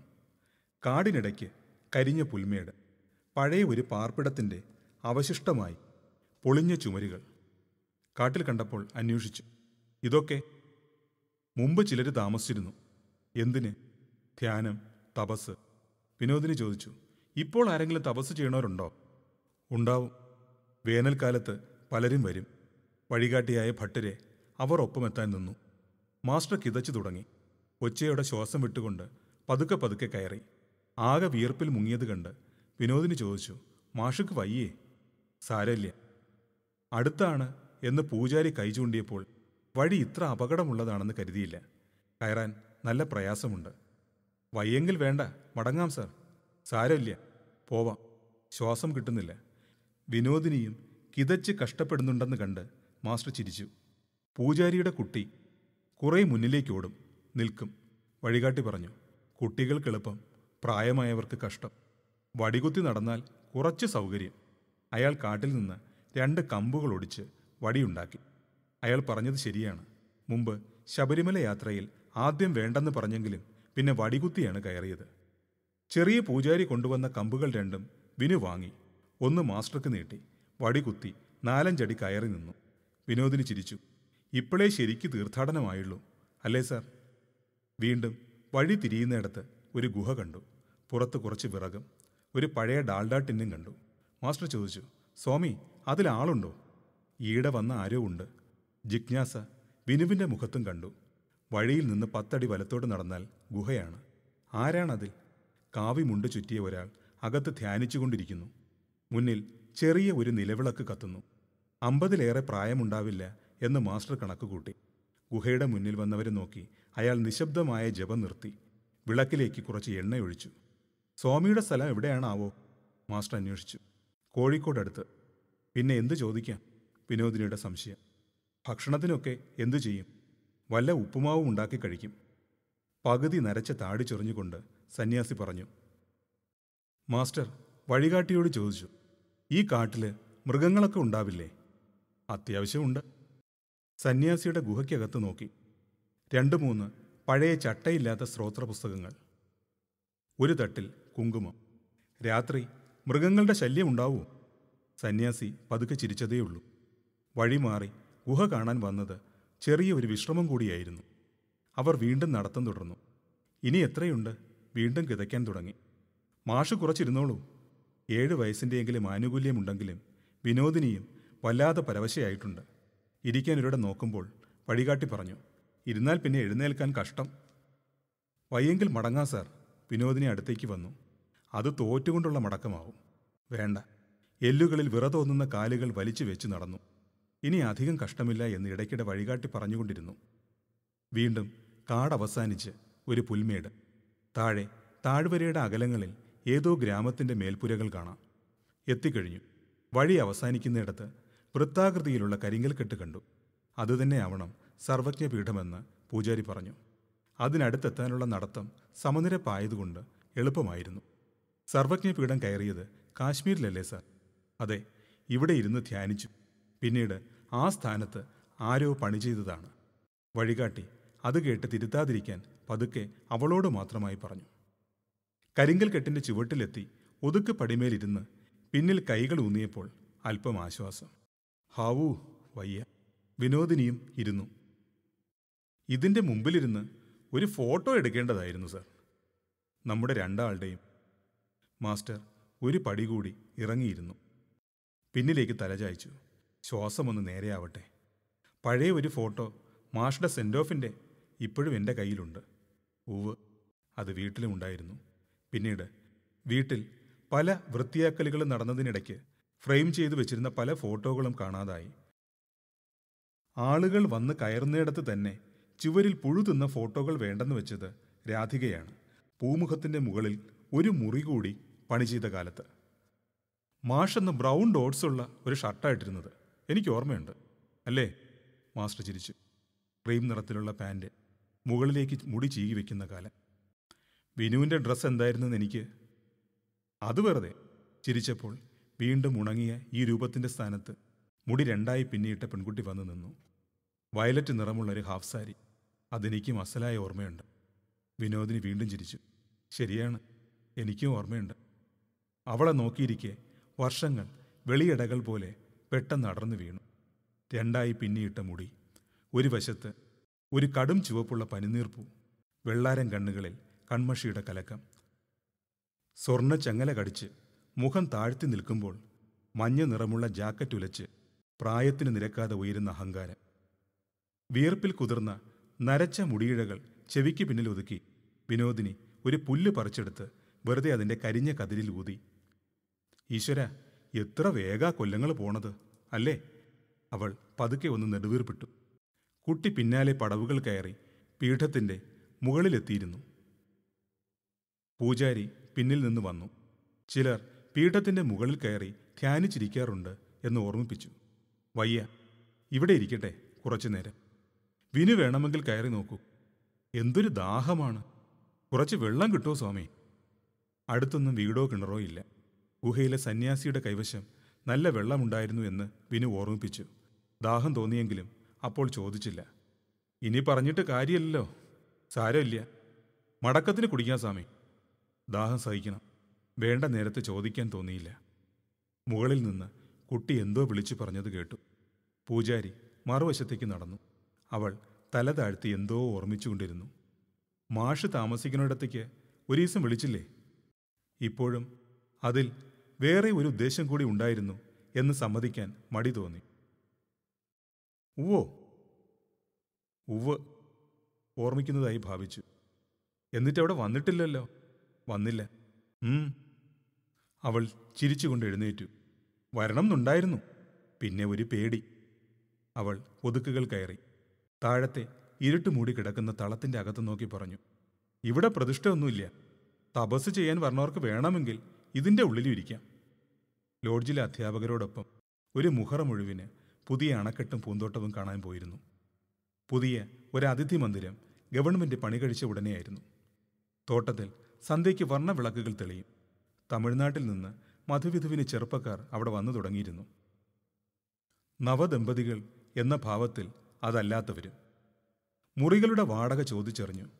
കാറില്ലാതെയും വരാമെന്ന് കണ്ടെത്തി. മടങ്ങിപ്പോയ ശേഷം അതൊരു സ്വകാര്യ സ്വപ്നമായി താലോലിച്ച് പല ദിവസം നടന്നു. പല കണക്കുകൂട്ടലുകളും നടത്തി.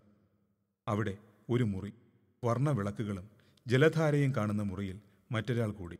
മനസ്സിൽ സ്ത്രീയുടെ നഗ്നതയുടെ ചിത്രങ്ങൾ പലതും വരച്ച രാത്രികൾ. മാഷക്ക് ഹാർട്ടിനൊന്നും തകരാറില്ലല്ലോ അല്ലേ? ഞാനത് ചോദിക്കാൻ വിട്ടു. വിനോദിനി വീണ്ടും അടുത്തെത്തി. ഇല്ല, ഇതുവരെ ഉപദ്രവമില്ല. മാസ്റ്റർ എഴുന്നേറ്റു. അവർ കരിങ്കൽ കെട്ടിൻ്റെ പിന്നിലേക്ക് നടന്നു. വിശ്രമം കൊണ്ട് കാലുകളുടെ വിറ നിന്നിരിക്കുന്നു. വഴികാട്ടി മുകളിൽ നിന്നിറങ്ങി വന്നു. താഴേക്കിറങ്ങുന്ന കുത്തനെയുള്ള ഒറ്റയടിപ്പാത കാണിച്ചു പറഞ്ഞു, ചിത്രമൂലയ്ക്കുള്ള വഴി. അവിടെ എന്താ ഉള്ളത്? അമ്പലമോ പ്രതിഷ്ഠയോ ഉണ്ടോ എന്നാണ് വിനോദിനിക്ക് അറിയേണ്ടത്. വെറുമൊരു ഗുഹ മാത്രമാണ്. വലിയ ഗുഹ. വരുന്നവരിൽ ചിലർ അവിടെ ധ്യാനിച്ച് രാത്രി കഴിച്ചു കൂട്ടാറുണ്ട്. പക്ഷേ ഇറങ്ങാൻ നിങ്ങൾ വയസ്സായവർക്ക് വലിയ കഷ്ടം. അതെ, ശരിയാണ്. പ്രായാധിക്യത്തിൻ്റെ ക്ലേശം അയാൾ വഴിക്ക് കണ്ടതാണല്ലോ. കാണേണ്ടതായിരുന്നു സ്വാമി. പക്ഷേ ഇപ്പോൾ വയ്യ. മടക്കയാത്ര വിചാരിച്ചതിനേക്കാളേറെ എളുപ്പമായി തോന്നി. വിയർപ്പാറിയ ശരീരത്തിലൂടെ തണുത്ത ഇളം കാറ്റ് ഉരുമിക്കൊണ്ട് കടന്നു പോകുമ്പോൾ ഒരു സുഖം. വടികുത്തിക്കൊണ്ട് വിനോദിനിയുടെ ഒപ്പം തന്നെ നടന്നു. വാനപ്രസ്ഥത്തിൻ്റെ തുടക്കമാണെന്ന് തോന്നി. ഒരിക്കലും വലിയ ഭക്തനായിരുന്നില്ല. എന്നാലും എല്ലാ തീർത്ഥാടന കേന്ദ്രങ്ങളിലും ഇങ്ങനെ സഞ്ചരിക്കാൻ കഴിഞ്ഞെങ്കിൽ എന്ന് ആലോചിച്ചുപോയി. ചെറുപ്പത്തിൽ അമ്പലങ്ങളുടെ പടിക്കൽ കാവ്യവസ്ത്രവും ഭിക്ഷാപാത്രവുമായിരിക്കുന്ന അഗതികളുടെ അരികെ ചെന്നു നിന്ന് അവരുടെ സംഭാഷണം കേൾക്കുന്നത് ഒരു വിനോദമായിരുന്നു. അവരെ ശ്രദ്ധിക്കുകയാണ് എന്ന് തോന്നാത്ത വിധം. ചെറിയ കലഹങ്ങൾ, വലിയ സംതൃപ്തിയുടെ നിമിഷങ്ങളുടെ ഓർമ്മക്കുറിപ്പുകൾ, യാത്രാ അനുഭവങ്ങൾ. അപ്പോൾ വളരെ നിഗൂഢമായൊരു അസൂയ തോന്നിപ്പോകും അവരോട്.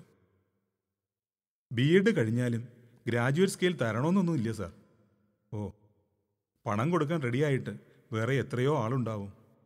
ഇനി എത്ര കാലമുണ്ട് സർവീസ്? 58 വരെ വർക്ക് ചെയ്യാം. അപ്പോൾ ഇനി 3-4 കൊല്ലം കൂടി ഉണ്ടാവും. വയസ്സ് പറഞ്ഞില്ല. PFും ഗ്രാറ്റുവിറ്റിയൊക്കെ തരില്ലേ? അതൊന്നും ഇല്ല സാർ. ഇതെന്തൊരു ഏർപ്പാടാണ്. മാസ്റ്റർക്ക് സ്കൂൾ നടത്തുന്ന അസോസിയേഷൻകാരോട് വല്ലാത്ത വെറുപ്പ് തോന്നി. ശമ്പളം 300 ഉറുപ്പിക. ഏജ് ബാറൊക്കെ കഴിഞ്ഞിട്ടല്ലേ സാർ ഞാൻ ചേർന്നത്. ഒരു സംഘം തീർത്ഥാടകർ അവർക്കെതിരെ വന്നു. ചെറുപ്പക്കാരാണ്, ആണും പെണ്ണുമുണ്ട്. വിദ്യാർത്ഥികളാവില്ല, അതിലും മുതിർന്നവർ. ചുമലിൽ ട്രാൻസിസ്റ്റർ, ഒരാൾക്ക് ക്യാമറ, 2 പേരുടെ കൈവശം വലിയ ഫ്ലാസ്ക്. പരീക്ഷ എഴുതാൻ ചിദംബരത്ത് പോകണം. അണ്ണാമല യൂണിവേഴ്സിറ്റിയുടെ പരീക്ഷയാണ്. കാര്യമുണ്ടായിട്ടല്ല, എന്നാലും നോക്കാം. പരീക്ഷ എഴുതൂ, എഴുതാതിരിക്കണ്ട. മനസ്സിൽ അപ്പോൾ പെട്ടെന്ന് ഒരു കണക്കുകൂട്ടൽ നടത്തി. മടക്കയാത്രയ്ക്ക് ആവശ്യമുള്ളതും ജീപ്പുകാരൻ്റെ ബാക്കിയുമൊക്കെ കഴിച്ച് എത്ര മിച്ചമുണ്ടാവും കയ്യിൽ. അവൾ പിന്നെ സംസാരിച്ചില്ല. സന്യാസി ധ്യാനിച്ചിരുന്ന ഗുഹയുടെ അടുത്തെത്തുന്നത് വരെ. അയാളുടെ കയ്യിൽ വെള്ളമുണ്ട്, വാങ്ങണോ? വേണ്ട, ഇപ്പോഴത്ര ദാഹമില്ല. താഴെ എത്തിയിട്ട് മതി. സാവധാനത്തിലുള്ള ഇറക്കമാണ്. അത്ര ക്ലേശകരമായി തോന്നിയില്ല. വടിയിലേക്ക് ശരീരത്തിൻ്റെ ഭാരം ഊന്നിക്കൊണ്ട് നടന്നു. ഇത്ര ദൂരമുണ്ടെന്ന് ഞാനും കരുതിയില്ല. എന്നാലും സർവജ്ഞപീഠം കണ്ടുവെന്നെങ്കിലും പറയാമല്ലോ ഇനി നമുക്കും, അല്ലേ? വിനോദിനി ചിരിച്ചു. വിചാരിച്ചതിലും വേഗത്തിൽ അമ്പലമുറ്റത്തെത്തി. ചെറിയ അമ്പലത്തിൻ്റെ പടിമേലിരുന്ന് കുറേ വെള്ളം കുടിച്ചു. കറുക്കാൻ തുടങ്ങിയ കാട്ടിൽ തീ എരിയുന്ന വര കൂടുതൽ ചുവന്ന് തെളിഞ്ഞിരിക്കുന്നു. ഇത് കെടുത്താൻ ഫോറസ്റ്റുകാരൊന്നും ചെയ്യാറില്ലേ സ്വാമി? ഉഷ്ണകാലത്ത് ഇവിടെ പതിവാണ്. വിനോദിനി പതുക്കെ പറഞ്ഞു. എനിക്കൊന്ന് കുളിക്കേണ്ടിയിരുന്നു. കുട്ടിയെ വീട്ടിനകത്തേക്ക് തുണയായി അയച്ചു. പൂജയ്ക്കുള്ള പട്ടെടുത്ത ജ്യേഷ്ഠനും മുണ്ടനം ചെയ്ത ശിരസ് ചേല കൊണ്ട് മറച്ച വൃദ്ധയും ഉരുക്കുപാത്രങ്ങളുമായി ക്ഷേത്രത്തിലേക്ക് കടന്നു. കുട്ടി ബാഗുമായി ഓടി വന്ന് അത് മാസ്റ്ററുടെ അരികെ വെച്ച് നിർത്തിയിട്ട ജീപ്പിനടുത്തേക്ക് ചെന്ന് ഡ്രൈവറോട് എന്തോ തർക്കിക്കാൻ തുടങ്ങി. വീണ്ടും പാട്ടും ചെണ്ടമേളവും സംഭാഷണവുമൊക്കെയുള്ള കാസറ്റ് പ്രവർത്തിക്കാൻ തുടങ്ങി. അനുജൻ പൂജാരി പറഞ്ഞു, യക്ഷഗാന? ഓ, കേട്ടിട്ടുണ്ട്. അതെ, ഇപ്പോൾ മനസ്സിലാവുന്നു. രാവണന്റെ ഒരു വെല്ലുവിളിയാണ്. തീർത്ഥക്കുളത്തിൽ ആഴമില്ലെങ്കിലും വഴുക്കുന്നത് സൂക്ഷിക്കണമെന്ന് അയാൾ നിർദ്ദേശിച്ചു. ആഴമില്ലെങ്കിലും ഏത് വേനൽക്കാലത്തും ഇവിടെ വെള്ളമുണ്ടാവും എന്നതാണ് അതിൻ്റെ വിശേഷമെന്നും. മുട്ടിന് വെള്ളമേ ഉണ്ടായിരുന്നുള്ളൂ. മീനുകൾ കാലിൽ കൊത്തിവലിക്കാൻ പറ്റിയ പഴുതുകളുണ്ടോ എന്ന് നോക്കി തിരക്കി നടക്കുന്നുണ്ട്. വെള്ളത്തിന് നല്ല തണുപ്പുണ്ടായിരുന്നു. മേൽകഴുകൽ തന്നെ വേണ്ടെന്ന് വെച്ചാലോ എന്ന് ഒരു നിമിഷം സംശയിച്ചു. നീണ്ടു നിവർന്ന് കിടന്ന് ശബ്ദത്തോടെ 6-7 വട്ടം മുങ്ങിയ ചെറിയ പൂജാരി കൂട്ടിന് ഒരാളാവട്ടെ എന്ന് വെച്ചാണ് അവിടെ കുളിക്കുന്നത്. തല നനയ്ക്കാതെ മേൽ കഴുകി. അമ്പലത്തിൻ്റെ അടുത്ത് കാട്ടുചില്ലകൾ കൊണ്ട് മുമ്പെന്നോ ഉണ്ടാക്കിയ പന്തലിൻ്റെ വാരിയിൽ നനച്ച് തുണങ്ങാനിട്ടു. കാവിമുണ്ട് മാറ്റി ഉടുത്ത് ബാഗിൽ ഭാഗ്യത്തിന് കരുതിയ സാൽവ പുതച്ചപ്പോൾ ക്ഷീണമില്ല, നല്ല ഉന്മേഷം. രാധികയുടെ ഭർത്താവ് വന്നപ്പോൾ തന്ന സാൽവ ഫ്ലാനലായതുകൊണ്ട് ചൂടുണ്ട്. മുകളിൽ എവിടെയോ ഉണ്ടെന്ന് പറഞ്ഞ വെള്ളച്ചാട്ടത്തിൽ കുളിച്ചു വരുന്നവരുടെ ഒരു സംഘം അമ്പലത്താഴത്തൂടെ കടന്ന് ശൂദ്രന്റെ വീടിൻ്റെ നേർക്കിറങ്ങിപ്പോയി. വീട്ടുവരാന്തയിൽ ഒരു പാനീസ് വിളക്ക് തെളിഞ്ഞു. അവിടെ എന്നും തിരക്കാണ്. വസ്ത്രം മാറി വന്ന ചെറിയ പൂജാരി മാസ്റ്റർ താഴേക്ക് പോകുന്നവരെ നോക്കി നിൽക്കുമ്പോൾ പറഞ്ഞു. അമ്പലവാതിൽക്കൽ നിന്ന് വൃദ്ധ വിളിച്ചു, ശങ്കര. അയാൾ പോകുമ്പോൾ പറഞ്ഞു. പൂജയുടെ സമയമായി തുടങ്ങി. ഭാര്യ വന്നില്ലേ? മാസ്റ്റർ തിരുത്തിയില്ല. കുളി കഴിഞ്ഞ് വിനോദിനി വന്നു. അവൾ ഉള്ളപ്പോഴാണ് അയാൾ അത് പറഞ്ഞിരുന്നതെങ്കിലോ? ആലോചിച്ചപ്പോൾ തമാശ തോന്നി. മണിയടി കേട്ടപ്പോൾ ഡ്രൈവർ യക്ഷഗാനം നിർത്തി. അവൾ അടുത്തു വന്നപ്പോൾ സാരി മാറ്റി മുണ്ടും വേഷ്ടിയുമാക്കിയത് ശ്രദ്ധിച്ചു. പൂജ തുടങ്ങി. സമയമായാൽ വിളിക്കാം. നേർത്ത മഞ്ഞിൻ പടലങ്ങൾ താഴ്വരയിൽ പരന്ന് വൃക്ഷത്തലപ്പുകളെ മറച്ചു കഴിഞ്ഞു. ആരോ ചുവന്ന പട്ട് വീശി ഉണക്കുന്നത് പോലെ കാട്ടുതീയിൻ്റെ ജ്വാലകൾ പുളഞ്ഞു. കൊല്ലൂരിൽ നിന്ന് ഏകാഗ്രമായ ധ്യാനത്തിന് ഇടം തേടി ഈ മലകളിൽ ആചാര്യനെത്തിയതിൽ അത്ഭുതമില്ല. രാത്രി ഇവിടെ കഴിയണമെന്ന് അടികൾ ഉപദേശിച്ചത് വെറുതെയല്ല. ഇപ്പോൾ കാറ്റും നിന്നിരിക്കുന്നു. നിശ്ചലം, ശാന്തം. പേടിപ്പെടുത്തുന്ന ഏകാന്തതയല്ല. ചേർത്ത് പിടിച്ച് നീ ഒന്നുമല്ല എന്ന് നിശബ്ദം ശാസിക്കുന്ന അദൃശ്യമായ ഏതോ സാന്നിധ്യമുണ്ട് അരികെ എന്ന് തോന്നിപ്പോയി. അവളും എന്തോ ഓർത്ത് താഴ്വാരത്തിലേക്ക് നോക്കി നിൽക്കുന്നു. ക്ഷേത്രവാതിൽക്കൽ തലകാട്ടിയ ചെറിയ പൂജാരി വരാൻ ആംഗ്യം കാട്ടി. മാസ്റ്റർ പറഞ്ഞു, വരൂ, തൊഴാം. അകത്ത് ശ്രീകോവിലിൻ്റെ മുന്നിൽ ഇടതുവശത്തായി ഇരിക്കാൻ പൂജാരി ആംഗ്യം കാട്ടി. പഞ്ചമുഖ ഗണപതിക്കും ശിവനും ശൈലാധീശ്വരിക്കും ആരതി ഒഴിയുമ്പോൾ തൊഴുതു. വിനോദിനി നീണ്ടു നിവർന്നു കിടന്ന് സാഷ്ടാംഗം നമസ്കരിച്ചു. പേര്? മാസ്റ്റർ പേര് പറഞ്ഞു. രണ്ടാളുടെയും. നാള് ഉത്രം, ഇവിടെ വിശാഖം. അത്ഭുതത്തോടെ അവളുടെ കണ്ണുകൾ തൻ്റെ നേർക്ക് നീണ്ടുവരുന്നത് കാണാത്തതുപോലെ തൊഴുതു നിന്നു. പൂജാരി മന്ത്രങ്ങൾ ചൊല്ലി. അതിൽ കരുണാകരനും വിനോദിനിയും ഉത്രവും വിശാഖവുമൊക്കെ ഉൾപ്പെട്ടിരുന്നു. നമസ്കരിക്കാം. സാഷ്ടാംഗം വീണു തൊഴുന്ന അവളുടെ അടുത്തായി മുത്തുകുത്തി മാസ്റ്റർ നമസ്കരിച്ചു. സർവ അഭീഷ്ടസിദ്ധിക്ക് വേണ്ടി, സമ്പൽ സമൃദ്ധിക്ക് വേണ്ടി, ആയുരാരോഗ്യത്തിനു വേണ്ടി എല്ലാം അഭിഷേകം നടന്നു. നീട്ടിയ തട്ടിൽ രണ്ടുപേരും കൈവച്ച് നിൽക്കാൻ ആംഗ്യം കാട്ടി. വീണ്ടും മന്ത്രം ചൊല്ലി തട്ടുവാങ്ങി ആരതി ഒഴിഞ്ഞ് താഴെ വെച്ചപ്പോൾ മാസ്റ്റർ 5 ഉറുപ്പിക ദക്ഷിണ വെച്ചു. തട്ടിൽ നിന്നും പൂവെടുത്ത് അവരുടെ ശിരസിലേക്കിട്ടു. അനുഗ്രഹിച്ച പൂജാരി ദക്ഷിണയെടുത്തു. ചന്ദനം, കുങ്കുമം തൊടാം, പ്രസാദം കഴിക്കാം. പുറത്തു കിടന്നപ്പോൾ വിനോദിനി ചോദിച്ചു, മാസ്റ്റർക്ക് നാളെങ്ങനെ മനസ്സിലായി? ഒരോർമ്മ. ശരിയല്ലേ? ശരിയാണ്. പക്ഷേ എങ്ങനെ? പിറന്നാളിന് വലിയ ഒരു മിഠായി ടിന്നുമായി വന്ന് മാസ്റ്ററുടെ നേതൃത്വത്തിൽ വിതരണം നടത്തിയത് അയാൾ പറഞ്ഞില്ല. ആലോചിക്കട്ടെ, ആലോചിച്ച് കണ്ടുപിടിക്കട്ടെ. അമ്പലമുറ്റത്ത് നിന്നപ്പോൾ താഴെ കുളത്തിൽ ആകാശം തെളിയുന്ന വെളിച്ചം. മീനുകൾ പുളഞ്ഞ് വെള്ളി വരകളും വൃത്തങ്ങളും വരച്ചു. ദൂരെ എവിടെ നിന്നോ മറ്റൊരു മണിയടി കേട്ടു. ശൂദ്രരുടെ വീട്ടിലും പൂജയുണ്ടായിരിക്കും. വലിപ്പം പറഞ്ഞിരുന്ന് അന്ന് കേരളത്തിൽ തന്നെ വല്ല പണിക്കും കയറാൻ സമ്മതിച്ചില്ല. എനിക്കത് ആലോചിക്കുമ്പോൾ മങ്ങിയ വെളിച്ചത്തിലും അവളുടെ കണ്ണുകളിൽ ക്രോധം കത്തിക്കളന്നത് കണ്ടു. മാസ്റ്റർക്കൊക്കെ നല്ല സംഖ്യ പെൻഷൻ ഉണ്ടാവും അല്ലേ? മാസ്റ്റർ പതുക്കെ മൂളി. ഇപ്പോൾ വല്ല ചില്ലറ മരുന്നും വാങ്ങാൻ അമ്മയ്ക്ക് കഴിയുന്നത് ഞാൻ അയക്കണോണ്ടാ. എന്താണ് പറയേണ്ടത്? ഒക്കെ തലയിലെഴുത്താണ്, വിധിയാണ്. വിഷമിക്കാതിരിക്കൂ എന്നോ? മാസ്റ്റർ മനസ്സിൽ പ്രാർത്ഥിച്ചു. അത് മറക്കൂ. പഴയ കാലം ഓർമ്മിച്ചുകൊണ്ട് നല്ലതെന്തെങ്കിലുമൊക്കെ പറയൂ. ഭക്ഷണം തയ്യാറാണ്. അമ്പലമടച്ച് പൂജാപാത്രങ്ങളുമായി ഇറങ്ങിച്ചെല്ലുമ്പോൾ പൂജാരി പറഞ്ഞു, തൊഴാൻ വരണതും കൊല്ലത്തിൽ വലിയ ചെലവാണ്. എന്നാലും ഇക്കുറി മാഷെ കാണാൻ തരായല്ലോ. രോഷമുതുക്കി അവൾ പതുക്കെ ചിരിച്ചു. നന്നായി. ഇനി എപ്പോഴാ കാണാമെന്നറിയില്ലല്ലോ. ആ വരൂ, കഴിക്കാം.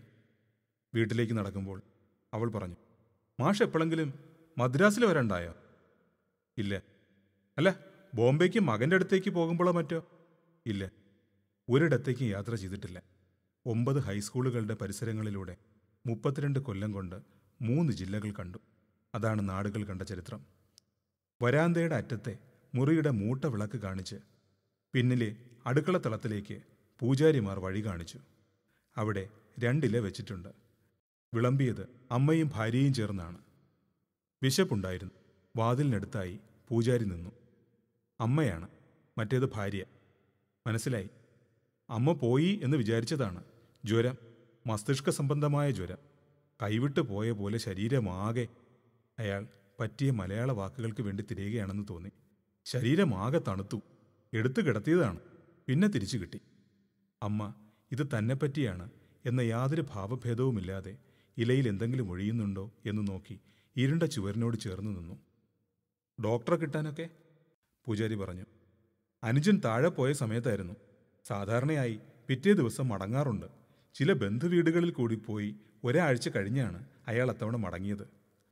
വേറെ ഒന്നും ചെയ്യാനില്ല. ഞങ്ങൾ മാത്രമല്ലേ ഇവിടെ. സാക്ഷാൽ അമ്മയെ പ്രാർത്ഥിച്ചിരുന്നു. തിരിച്ചു കിട്ടി. മാസ്റ്റർ അമ്മയെ ഒരിക്കൽ കൂടി നോക്കി. ഈ അമ്പലം കുടുംബം വകയാണോ? അല്ല, ഗവൺമെൻറ്റാണ്. എല്ലാം ഗവൺമെൻറ്റിൻ്റെയാണ്. ഈ വീടും കൂടി. പുരാതന കാലം തൊട്ട് പൂജയ്ക്കുള്ള ചുമതലയുണ്ട്. എല്ലാം ഗവൺമെൻറ്. ഗവൺമെൻറ് വക പ്രതിഫലം ഉണ്ട്. മാസം 300 ഉറുപ്പിക. മാസ്റ്റർ അത്ഭുതമൊതുക്കി. ചിലവിനൊക്കെ വഴിപാടുകൾ വരണം അല്ലേ? വരണം. ഇപ്പോഴതും കുറവാണ്. താഴെയും ഒരു പൂജയുണ്ട്. അവിടെ കോഴിയെ വെട്ടും, തീച്ചാമുണ്ടി. അതും മൂകാംബികയാണെന്ന് കരുതുന്നവരാണ് പലരും. അസസ്യം വേണ്ടാത്തവരാണ് അധികവും. അവരവിടെ താമസിക്കും. പൂജാരി വന്നപ്പോൾ മുതൽ കണ്ട ആ ചിരി ഒരിക്കലും മാറ്റിയിട്ടില്ലല്ലോ എന്ന് മാസ്റ്റർ ആലോചിച്ചു. വീണ്ടും വിളമ്പാൻ വന്ന ചോറ് വിലക്കി. വിനോദിനിക്ക് നിർബന്ധിച്ച് സ്ത്രീ ഒരു കോരിക ചോറ് കൂടി ഇട്ടു. പച്ചമുളകിട്ട മോര് ഒരു ഗ്ലാസ്സിൽ വാങ്ങി കുടിച്ച് മാസ്റ്റർ എഴുന്നേറ്റു. പുറത്തിറങ്ങി തീർത്ഥക്കുളത്തിൻ്റെ വക്കിൽ വന്നു നിന്നു. വിനോദിനി കുറച്ചുനേരം ഉമ്മറ കോലായയുടെ തിണ്ണയിലിരുന്നു. പിന്നെ ഇറങ്ങി വന്നു. സൂക്കേട് വല്ലതും വന്നാൽ ഇവർക്കിവിടെ വലിയ കഷ്ടം തന്നെയാണല്ലേ സാർ? അകലെ നിന്ന് വീണ്ടും ജീപ്പിലെ യക്ഷഗാനത്തിൻ്റെ വാദപ്രതിവാദങ്ങൾ താളമേളങ്ങളോടെ കേൾക്കുന്നുണ്ട്. മാഷ് എന്താ ആലോചിക്കുന്നത്? ഹേയ്, ഒന്നുമില്ല. മാഷ് പണ്ട് ഒരുപാട് സിഗരറ്റ് വലിച്ചിരുന്നു ഇല്ലേ? നിർത്തിയിട്ട് 15 കൊല്ലമായി. മുകളിലെ ഇരുമ്പഴികൾക്കിടയിൽ മുഖമമർത്തി അവൾ ചിരിച്ചു നിൽക്കുമ്പോൾ ഇടവഴിയിലൂടെ അലസമായി നടക്കുന്ന മാസ്റ്ററുടെ കയ്യിൽ എരിയുന്ന സിഗരറ്റുണ്ടാവും. മൊത്തുന്നത് നനവുള്ള ചുണ്ടുകളിലാണെന്ന് തോന്നണം. 23-ാം വയസ്സിൻ്റെ അലങ്കാരങ്ങളിൽ ഒന്നായിരുന്നു അതും. പൂജാരി ഇത്ര വേഗത്തിൽ ഭക്ഷിച്ചോ?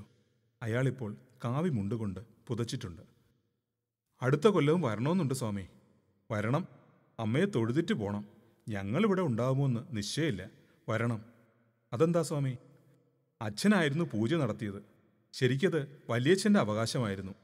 അദ്ദേഹത്തിന് കൃഷിയും കച്ചവടവും ഉള്ളതുകൊണ്ട് അനുജനെ ഏൽപ്പിച്ചതായിരുന്നു. അച്ഛൻ്റെ കാലത്ത് ധാരാളം വരുമാനം ഉണ്ടായിരുന്നു അത്രേ. അപ്പോഴാണ് അമ്പലത്തിൻ്റെ അറ്റകുറ്റപ്പണികൾ ചെയ്തത്. ഇപ്പോൾ പൂജയുടെ അവകാശം തിരിച്ചു കിട്ടാൻ വലിയച്ഛൻ്റെ മക്കൾ കേസ് കൊടുത്തിരിക്കുന്നു. ചിരി വിടാതെ തന്നെ പൂജാരി നിർത്തി നിർത്തി വിശദീകരിച്ചു. കേസിന് സ്വാമിയൊന്നും ചെയ്യുന്നില്ലേ? സ്വാമിയുടെ വക്കീലെന്തു പറഞ്ഞു? വക്കീലൊന്നുമില്ല. പിന്നെ ചിലപ്പോൾ ഇത് വിട്ട് താഴെ പോകേണ്ടി വരും. അവിടെ അമ്പലത്തിൽ എന്തെങ്കിലും ജോലി എടുക്കാമോ എന്ന് നോക്കാം. മാസ്റ്റർ വിനോദിനിയുടെ അമ്പരപ്പാണ് നോക്കിയത്. എല്ലാം അമ്മ നിശ്ചയിക്കും പോലെ വരും. പൂജാരി കുറെ കൂടി പ്രസന്നഭാവത്തിൽ ചിരിച്ചു. പിന്നെ രാവിലത്തെ പരിപാടികളെപ്പറ്റി അന്വേഷിച്ചു.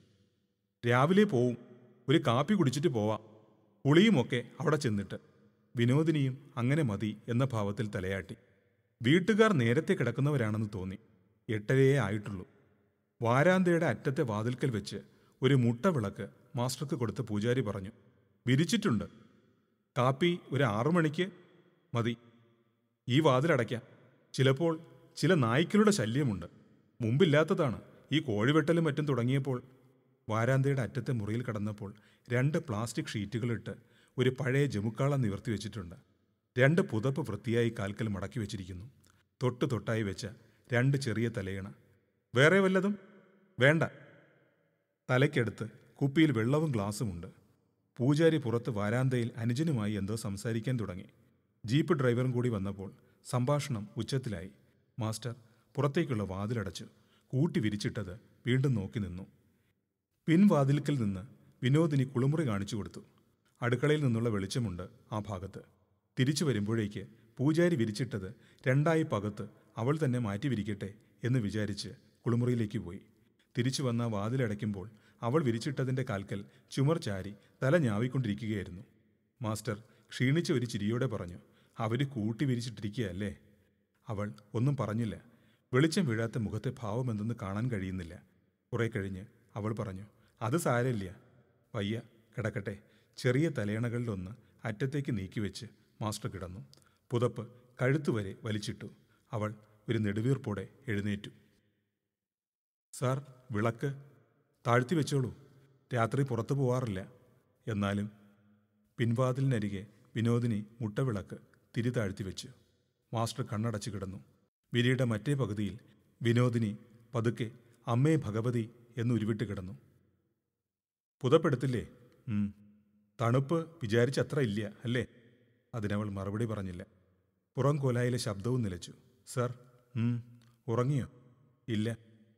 അവർ വേറെ എന്തോ വിചാരിച്ചിട്ടാ പൂജ നടത്തിയത് അല്ലേ? കുറച്ച് സമയത്തിന് ശേഷം അവൾ ചോദിച്ചു. അവർ നടത്തിയത് ദമ്പതി പൂജ എന്ന് പറയണതാന്ന് തോന്നുന്നു. മാസ്റ്റർ പതുക്കെ ചിരിച്ചു. മുജ്ജന്മത്തിൽ അങ്ങനൊരു യോഗം ഉണ്ടാവും. വിനോദിനി പെറുപെറുത്തു. ചെറിയ സ്വാമി ഭാര്യയെ വിളിക്കൂന്ന് പറഞ്ഞപ്പോൾ ഞാൻ പിന്നെ അങ്ങനെയല്ലാന്ന് വിസ്തരിക്കാൻ നിന്നില്ല. മാസ്റ്റർ ക്ഷമാപണം പോലെ പറഞ്ഞു. വിനോദിനി അപ്പോൾ അടക്കി ചിരിച്ചു. ആ ചിരി ആവശ്യത്തിലേറെ നീണ്ടുപോകുന്നു എന്ന് തോന്നി. ചിരി നിയന്ത്രിക്കാനാവാതെ അവൾ തലയിണയിൽ മുഖമമർത്തി. നിശബ്ദതയിൽ പിന്നെ പുറത്തെവിടെയോ നിന്ന് ചീവീടുകളുടെ ശബ്ദം കേട്ടു. പകലത്തെ ദേഹാധ്വാനത്തിൻ്റെ ക്ഷീണവും തണുപ്പും കൊണ്ട് നേരത്തെ ഉറക്കം വരുന്നുവെന്ന് തോന്നി. തളർന്ന ശരീരം അനങ്ങാനാവാതെ നിർജീവമായി പായയിൽ കിടന്നു. അതിൻ്റെ കൂട് തുറന്ന് വളർത്തുമൃഗം പഴയ സ്വപ്നങ്ങളുടെ പൊന്തക്കാടുകളിൽ ഇരതേടി നടക്കുന്നതും വീണ്ടും കൂട്ടിൽ കയറുന്നതും അയാൾക്ക് കണ്ണടച്ച് കിടക്കുമ്പോഴും വ്യക്തമായി കാണാൻ കഴിയുന്നു. തണുപ്പിൽ അവൾ പുതച്ചിട്ടില്ല എന്നത് മാസ്റ്റർ ശ്രദ്ധിച്ചു. പറഞ്ഞാലോ?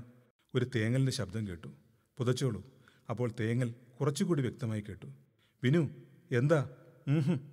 എന്താ? ഒന്നുമില്ല സാർ. ഞാൻ അച്ഛനെ ശപിക്കാത്ത ഒറ്റ ദിവസമില്ല. ഈ വീട്ടുകാരുടെ കാര്യം കേട്ടപ്പോൾ എൻ്റെ ബുദ്ധിമുട്ടൊന്നും സാരമില്ലെന്ന് മനസ്സിലായി.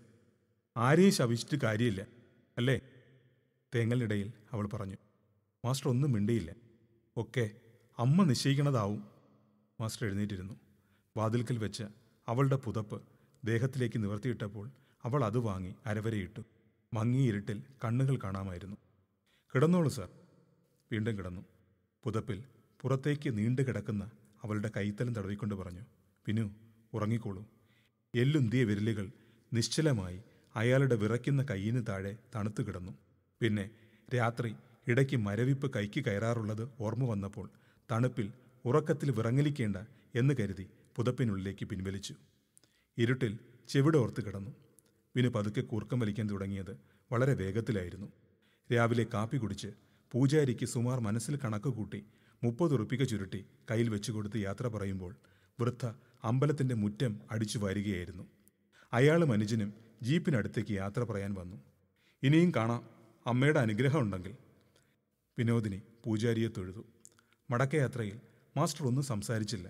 അറിയേണ്ടതും പറയേണ്ടതുമായ എന്തൊക്കെയോ ബാക്കി കിടക്കുന്നു എന്ന് തോന്നി. മഞ്ഞകന്ന താഴ്വാരത്തിലേക്ക് നോക്കി നിശബ്ദമിരുന്നു വിനോദിനി. ഇറക്കമായതുകൊണ്ടാവണം വളരെ വേഗത്തിൽ അടിവാരത്തിൽ ക്ഷേത്ര നഗരത്തിലെത്തി എന്ന് തോന്നി. അമ്പലത്തിൻ്റെ അടുത്ത് വന്നപ്പോൾ ഡ്രൈവറോട് ജീപ്പ് നിർത്താൻ പറഞ്ഞു. ഞങ്ങൾ ഇവിടെ ഇറങ്ങാം. അവർ താഴെ ഇറങ്ങി. തുണിസഞ്ചി അവളെ ഏൽപ്പിച്ച് മാസ്റ്റർ പറഞ്ഞു. കുളിച്ച് ഞാൻ വേഗം സ്ഥലം വിടും. ഇനി തൊഴാൻ നിൽക്കണില്ല. ഉച്ചവണ്ടി കിട്ടും. ഞാൻ ഒന്നുകൂടെ തൊഴുതിട്ടേ പോണുള്ളൂ. ഉച്ചവണ്ടി തെറ്റിയാൽ മെയിലുണ്ടെനിക്ക്. ജീപ്പുകാരൻ്റെ ബാക്കി കൊടുത്ത് നടക്കാൻ തുടങ്ങിയപ്പോൾ മാസ്റ്റർ തലേന്ന് കണക്കുകൂട്ടി വെച്ച സംഖ്യയുടെ കാര്യം ഓർമ്മിച്ചു. 500 ഉറുപ്പിക കൊടുക്കാൻ പ്രയാസമില്ല. നോക്കൂ, ഒന്നും തോന്നരുത്. ഞാൻ കുറച്ച് പണം തരട്ടെ വിനുവിന്. അവൾ അമ്പരന്ന് നിന്നു. എന്തിന് സാർ? ചിദംബരത്ത് പരീക്ഷ എഴുതാനൊക്കെ പോകാനുള്ളതല്ലേ, ചെലവില്ലേ? അയ്യോ വേണ്ട സാർ. മാഷോടുള്ള പ്രാരാബ്ധമൊക്കെ പറഞ്ഞിട്ട് മാഷയും വിഷമിപ്പിച്ചു ഞാൻ അല്ലേ? വേണ്ട സാർ. അപ്പോൾ അവളുടെ കണ്ണുകളിൽ നനവൂറുന്നു. അയാൾ അസ്വസ്ഥയായി. എൻ്റെ കയ്യിലുണ്ട്. വിഷമമില്ലേ കുട്ടി? അയ്യോ വേണ്ട സാർ. മാഷക്കല്ലാതെ തന്നെ എത്ര കാശ് ചിലവായി. അവിടെ പോവാനും തൊഴാനും കഴിഞ്ഞത് തന്നെ ഭാഗ്യം. അവൾ കണ്ണു തുടച്ച് അകലെ നോക്കി നിന്നു.